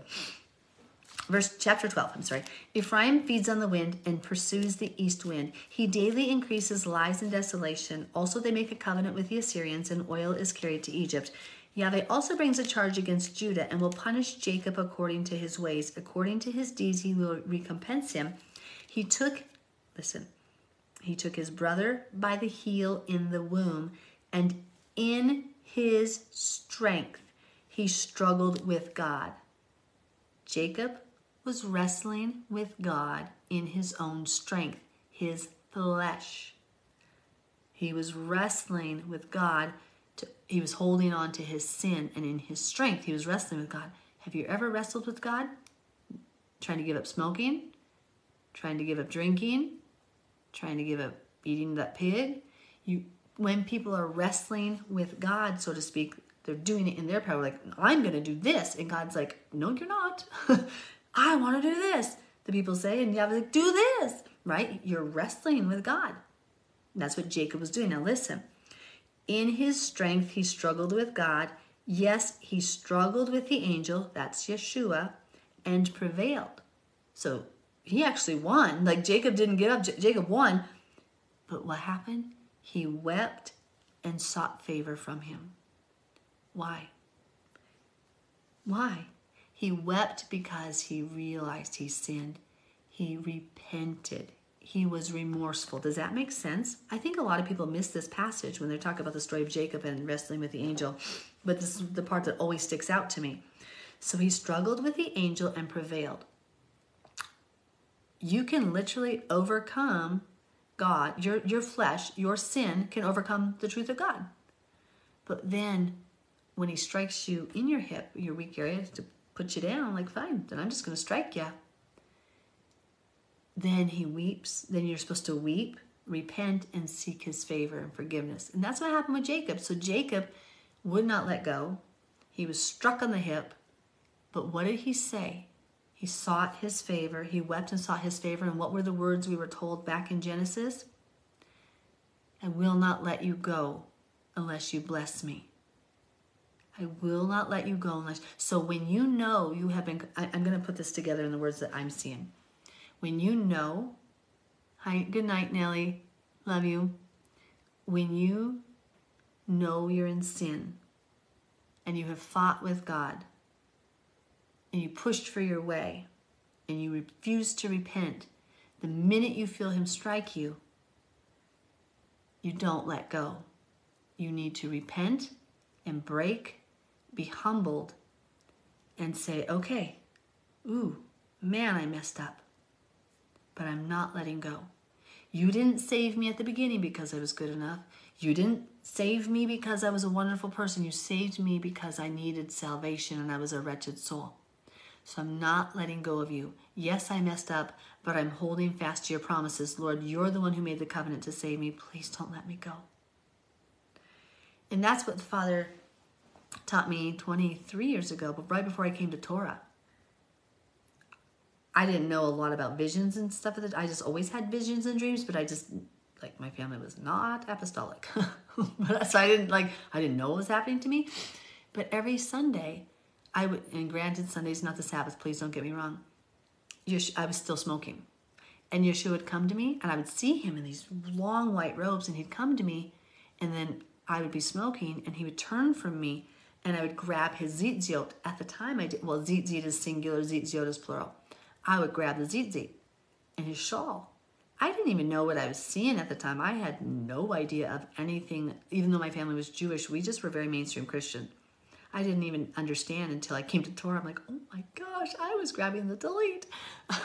And I would grab it and I would say, you're not letting me go. You're not letting me go. Like, I would literally have this vision and say this with him. And he reminded me of that when I read this years and years ago, 20-some years ago. And he said, if you want to be Israel, he said, what you must do is overcome. He goes, when you are in your sin and when you have messed up, that is the point where you cannot let go of me. You must hold on with all your might and seek my favor. He goes, because you're all going to mess up. You don't need a savior on the good days, do you? You need a savior on those. I mean, not that we don't. Please don't get me wrong. Don't twist the words. You get what I'm saying. We need him every day. But when we need his salvation and forgiveness and grace is when we blow it. And when we are weeping and seeking his favor, we don't let go. I mean, I'm not a sin on purpose type of person. So when I come to Torah, if you tell me something's wrong, I don't do it. Right? Okay, I'm not that person, but I know many people who struggle. They'll know it's wrong and still do it. I'm more of an impulsive. Like, mine is usually, well, it's always. My sin is always I get hurt or then angry with my words. So, yeah. And so, yeah, right? I can't do that. I got to keep controlled and self-controlled. But if I get hurt, normally I'm good. But when I'm not, it's ugly. And what the Father reminds me in those moments, because what do? We feel shame when we make up. Like, so when I don't get mean to people. I'm not a mean person. Like, I'm just not mean. But let's say my husband and I are fighting. Usually we don't fight because we just both try to stay very calm. But if somebody says something mean to me, sometimes I will just like be defensive back. That's my sin. And I'll be like, you can't speak to me like that. Like, why would you treat me like that? But I don't say those words, but you get what I'm saying. And immediately the Holy Spirit will convict me. Like, who do you think you are? You don't defend yourself. You stay humble. You stop. Well, I often feel like such a failure that I just I just fail you all the time, God. Like, my goodness, I can't overcome this defensive nature in myself. Please forgive me. Please forgive me. Please forgive me. And that's when he'll say, wrestle and overcome. Like, don't let me go. Don't let me go. And so I encourage you guys, don't let God go. If you're in the depths of sin, you must break. You got to let go. You got to let go before he strikes you on the hip and you can't walk anymore. You got to let go. You need to seek his favor. And then if you sin, run to his arms and say, please forgive me, please forgive me, please help me. I love you. Don't leave me. That is who Israel is. Israel's not perfect. Israel's the overcomer. So to overcome, you had to have something to overcome, right? And that would be your sin. And you do it with the power of Yahweh. We are all rebellious, horrible, evil, wicked people. But if you want to be an Israelite, you're the one who holds on to the end. You don't let go. Okay? So he sought favor from him. He found him at Bethel, and there he spoke. That is Yahweh Elohim Sevaot. Yahweh is his memorable name. So you, by the help of your God, return. And how do we return? Observe mercy and justice, and wait on your God continually. Wait on him. Don't run to the internet. Don't run here. Don't panic. Wait on him. Wait on him. That's a time frame of a period of time where it's not instant. You must wait, slow down, stop, wait, rest, be expectant. A cunning Canaanite, deceitful scales are in his hand. He loves to oppress. And Ephraim said, surely I have become rich. I have found wealth for myself in all my labors. They shall find in me no iniquity that's sin. And doesn't that sound like a lot of Christians? Very wealthy, very rich, and like, I'm not doing anything wrong. But here's what Yahweh says in verse 9. I am Yahweh your God, who ever since the land of Egypt, I will make you again dwell in tents, as in the day of the appointed feast. What's that appointed feast, guys? What feast were we commanded when we're in Jerusalem to dwell in tents with? We're commanded to dwell in tents during the Feast of Tabernacles, Feast of Sukkot, right? And that's in Zechariah chapter 14. It says when Jesus returns after the tribulation, everybody must come to Jerusalem to keep the Feast of Tabernacles, or you won't get any rain. Like, this is forever, not just before Messiah. That's a prophecy of the millennial kingdom. Good job, guys. And so he tells us in Leviticus, we dwell in tents to remember that we dwelt in tents and that he was our shelter in the wilderness. It's also, we're going to be dwelling with him, like in eternity, like in the millennial reign. So that's like the marriage ceremony, the celebration, the harvest. It's after the harvest of his people. Verse 10 of 12. I have also spoken by the prophets and have multiplied visions. I have given symbols through the witness of the prophets. Though Gilead has idols, surely they are vanity. Though they sacrifice bulls in Gilgal, indeed their altars shall be heaps in the furrows of the field. Jacob fled to the country of Syria. Israel served for a spouse. Jacob and Israel is the same person, remember? His name was changed. And for a wife he tended sheep. By a prophet, Yahweh brought Israel out of Egypt. Now it switched from the person Israel to the nation of Israel, the children of Israel. And by a prophet he was reserved, and that prophet was Moses, who was symbolic of Messiah. Ephraim provoked him to anger most bitterly, therefore his Yahweh will leave the guilt of his bloodshed upon him and return his approach upon him. We only have 2 more chapters. We may as well finish, right? When Ephraim spoke trembling, so when he was humble. Okay, Isabel said, I set up a tent in the backyard. Let's say, oh, awesome, Isabel. When Ephraim spoke trembling, he exalted himself in Israel. So by his humility, God was able to exalt him. But when he offended through Baal worship, he died. Now they sin more and more and have made for themselves molded images, idols of their silver according to their skill, all of it the work of craftsmen. They say of them, let the men who sacrifice kiss the calves. Therefore they shall be like the morning cloud and like the early dew that passes away, like chaff blown off from the threshing floor and like smoke from a chimney. Yet I am Yahweh your Elohim ever since the land of Egypt. And you shall know no God but me, for there's no Savior besides me. I knew you in the wilderness, in the land of great drought. When they had pasture, they were filled, and their heart was exalted there. Therefore they forgot me. Don't you often feel that in life when things are going well and we're kind of filled spiritually and physically? When we have things going really well, we exalt ourselves and we forget our God. Not we. I don't say we do this all the time. But I think it's human nature is what I say by we. Humans tend to, if we're too comfortable, we forget God or reject God or ascribe greatness to our own selves. When we're in the dire straits of the pits, we're like, oh, God save me, God save me, God save me. And then we remember him. So sometimes those blessings and those times of trials and tribulations are actually the best times of our life, because at least then we're relying on God and closer to him. Good night. Get some rest, sweet Danielle. Okay, we have one more chapter. Shabbat Shalom. Yeah, okay, perfect. So I will be to them like a lion, like a leopard by the road. I will lurk. I will meet them like a bear deprived of her cubs. So if you have dreams about lions, bears, and mountain lions, be very careful to this. It's usually symbolic if there is a sin in your life that Yahweh is coming against you for, okay? A lot of people, when they come to Torah, they share their dreams with me, and when they have those dreams, I'm like, okay, so what? Let's look at what you're still doing. There's a bear coming after you. There's the mountain lion. That's Yahweh coming after you. What is he sending to you? What sin is in your life? And so we try to uncover that. I will meet them like a bear deprived of her cubs. I will tear open their rib cage, and there I will devour them like a lion. The wild beast shall tear them. O Israel, you're destroyed, but your help is from me. I will be your king. I love that. Where is any other, that he may save you in all your cities, and your judges to whom you said, give me a king and princes? I gave you a king in my anger. Remember when he made Saul king? It was a bad thing. He didn't want to do that. And took him away in my wrath. So he took the king away in his wrath, not for a good thing. The iniquity of Ephraim is bound up. His sin is stored up. The sorrows of a woman in childbirth shall come upon him. He is an unwise son, for he shall not stay long where children are born. This is talking about the milk of the word. He shouldn't stay where children are born. We don't stay on the milk of the word. We don't stay at the beginning. We're just born again. It's just all about Jesus. Well, we're supposed to go on to the meat of the word and understand what we're talking about. Does that make sense? We don't stay where the children are born, where we're born again. We need to go forward and progress. I will ransom them from the power of the grave. I will redeem them from death.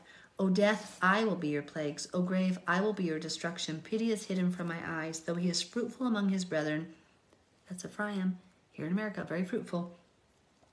An east wind shall, Europe and America. An east wind shall come. Ooh, the kings of the east are coming soon. Remember, the Euphrates is drying up, so the kings of the east, Gog and Magog, which are Russia and China, are coming. An east wind shall dry them up. The wind of Yahweh shall come up from the wilderness. Then his springs shall become dry, and his fountains shall be dried up. He shall plunder the treasury of every desirable prize. Samaria is held guilty. That's where the kings lived. For she has rebelled against her God. They shall fall by the sword. Their infants shall be dashed in pieces, and their women with child ripped open. O Israel, return to Yahweh your Elohim, for you have stumbled because of your iniquity. Take words with you and return to Yahweh. Say to him, take away all iniquity. Receive us graciously, for we will offer the sacrifices of our lips. Assyria shall not save us. We will not ride on horses, nor will we say any more to the work of our hands, you are our gods. For in you the fatherless finds mercy. There's a passage in Isaiah. Is it Isaiah? Yeah. It says that Abraham is our father, but doubtless he didn't know it. The children of Israel don't accept him. Let me find that. I think it's in Jeremiah or Isaiah. Another verse that goes right with this that talks about, doubtless you are our father, but Israel does not acknowledge us. And it's talking about the children of Israel being dispersed. Okay. Yes, we do. Okay. Let's keep going. For in you the fatherless finds mercy. Verse 4, I will heal their backsliding. I will love them freely, for my anger has turned away from him. I will be like the dew to Israel, and he shall grow like a lily, and lengthen his roots like Lebanon. His branches shall spread, his beauty shall be like an olive tree, and his fragrance like Lebanon. Those who dwell under his shadow shall be turned. They shall be revived like grain and grow like a wine. Their scent shall be like the wine of Lebanon. Ephraim shall say, what have I to do any more with idols? I have heard and observed him. I am like a green cypress tree. Your fruit is found in me. Who is wise? Let him understand these things. Who is prudent? Let him know them. For the ways of Yahweh are right. The righteous walk in them, but transgressors stumble in them. Did you guys learn anything tonight? I hope that was good. Did you learn anything going through the book of Hosea? Was it, or some of you might have just been very familiar with that and known all those things, but did you guys, hopefully you learned something. What was the most, what was the most eye-opening thing for you tonight? What did you learn? What really stood out to you? Anybody? Yeah. Awesome. I'm glad. Let me get my sweater back on. I got chilled because I was sweating so bad that now I got chilled. So I'm going to put my sweater back on. Old women like sweaters, don't we? Anyway. Yeah, so you guys have anything, questions? Yeah, okay, chapter 12, verse 6, as I just closed my Bible. Oh, that was really handy, wasn't it? Then close it.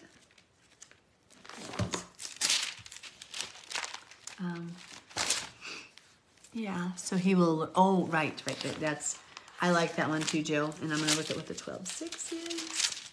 Awesome. And then, yeah, That's awesome. Okay. Well, guys, do you have any questions? I'm sorry, I had to step away. No worries, Mary. This will all be posted on the page if you want to just watch the full thing again. Okay. Does anybody have any questions? Okay. If you do have any questions, reach out. Because I know you guys were kind of talking earlier, and Danielle was helping answer some of those. Praise Yahweh. Perfect. Okay. So you, by the help of your God, return. Yeah. It's beautiful, isn't it? We need to observe mercy and justice. Oh, that's the heart of the Torah. Because Yeshua even says, he goes, you tithe the mint and the anise, you do all these things, and you should do those, but do not leave the weightier matters undone, right? Like justice and mercy.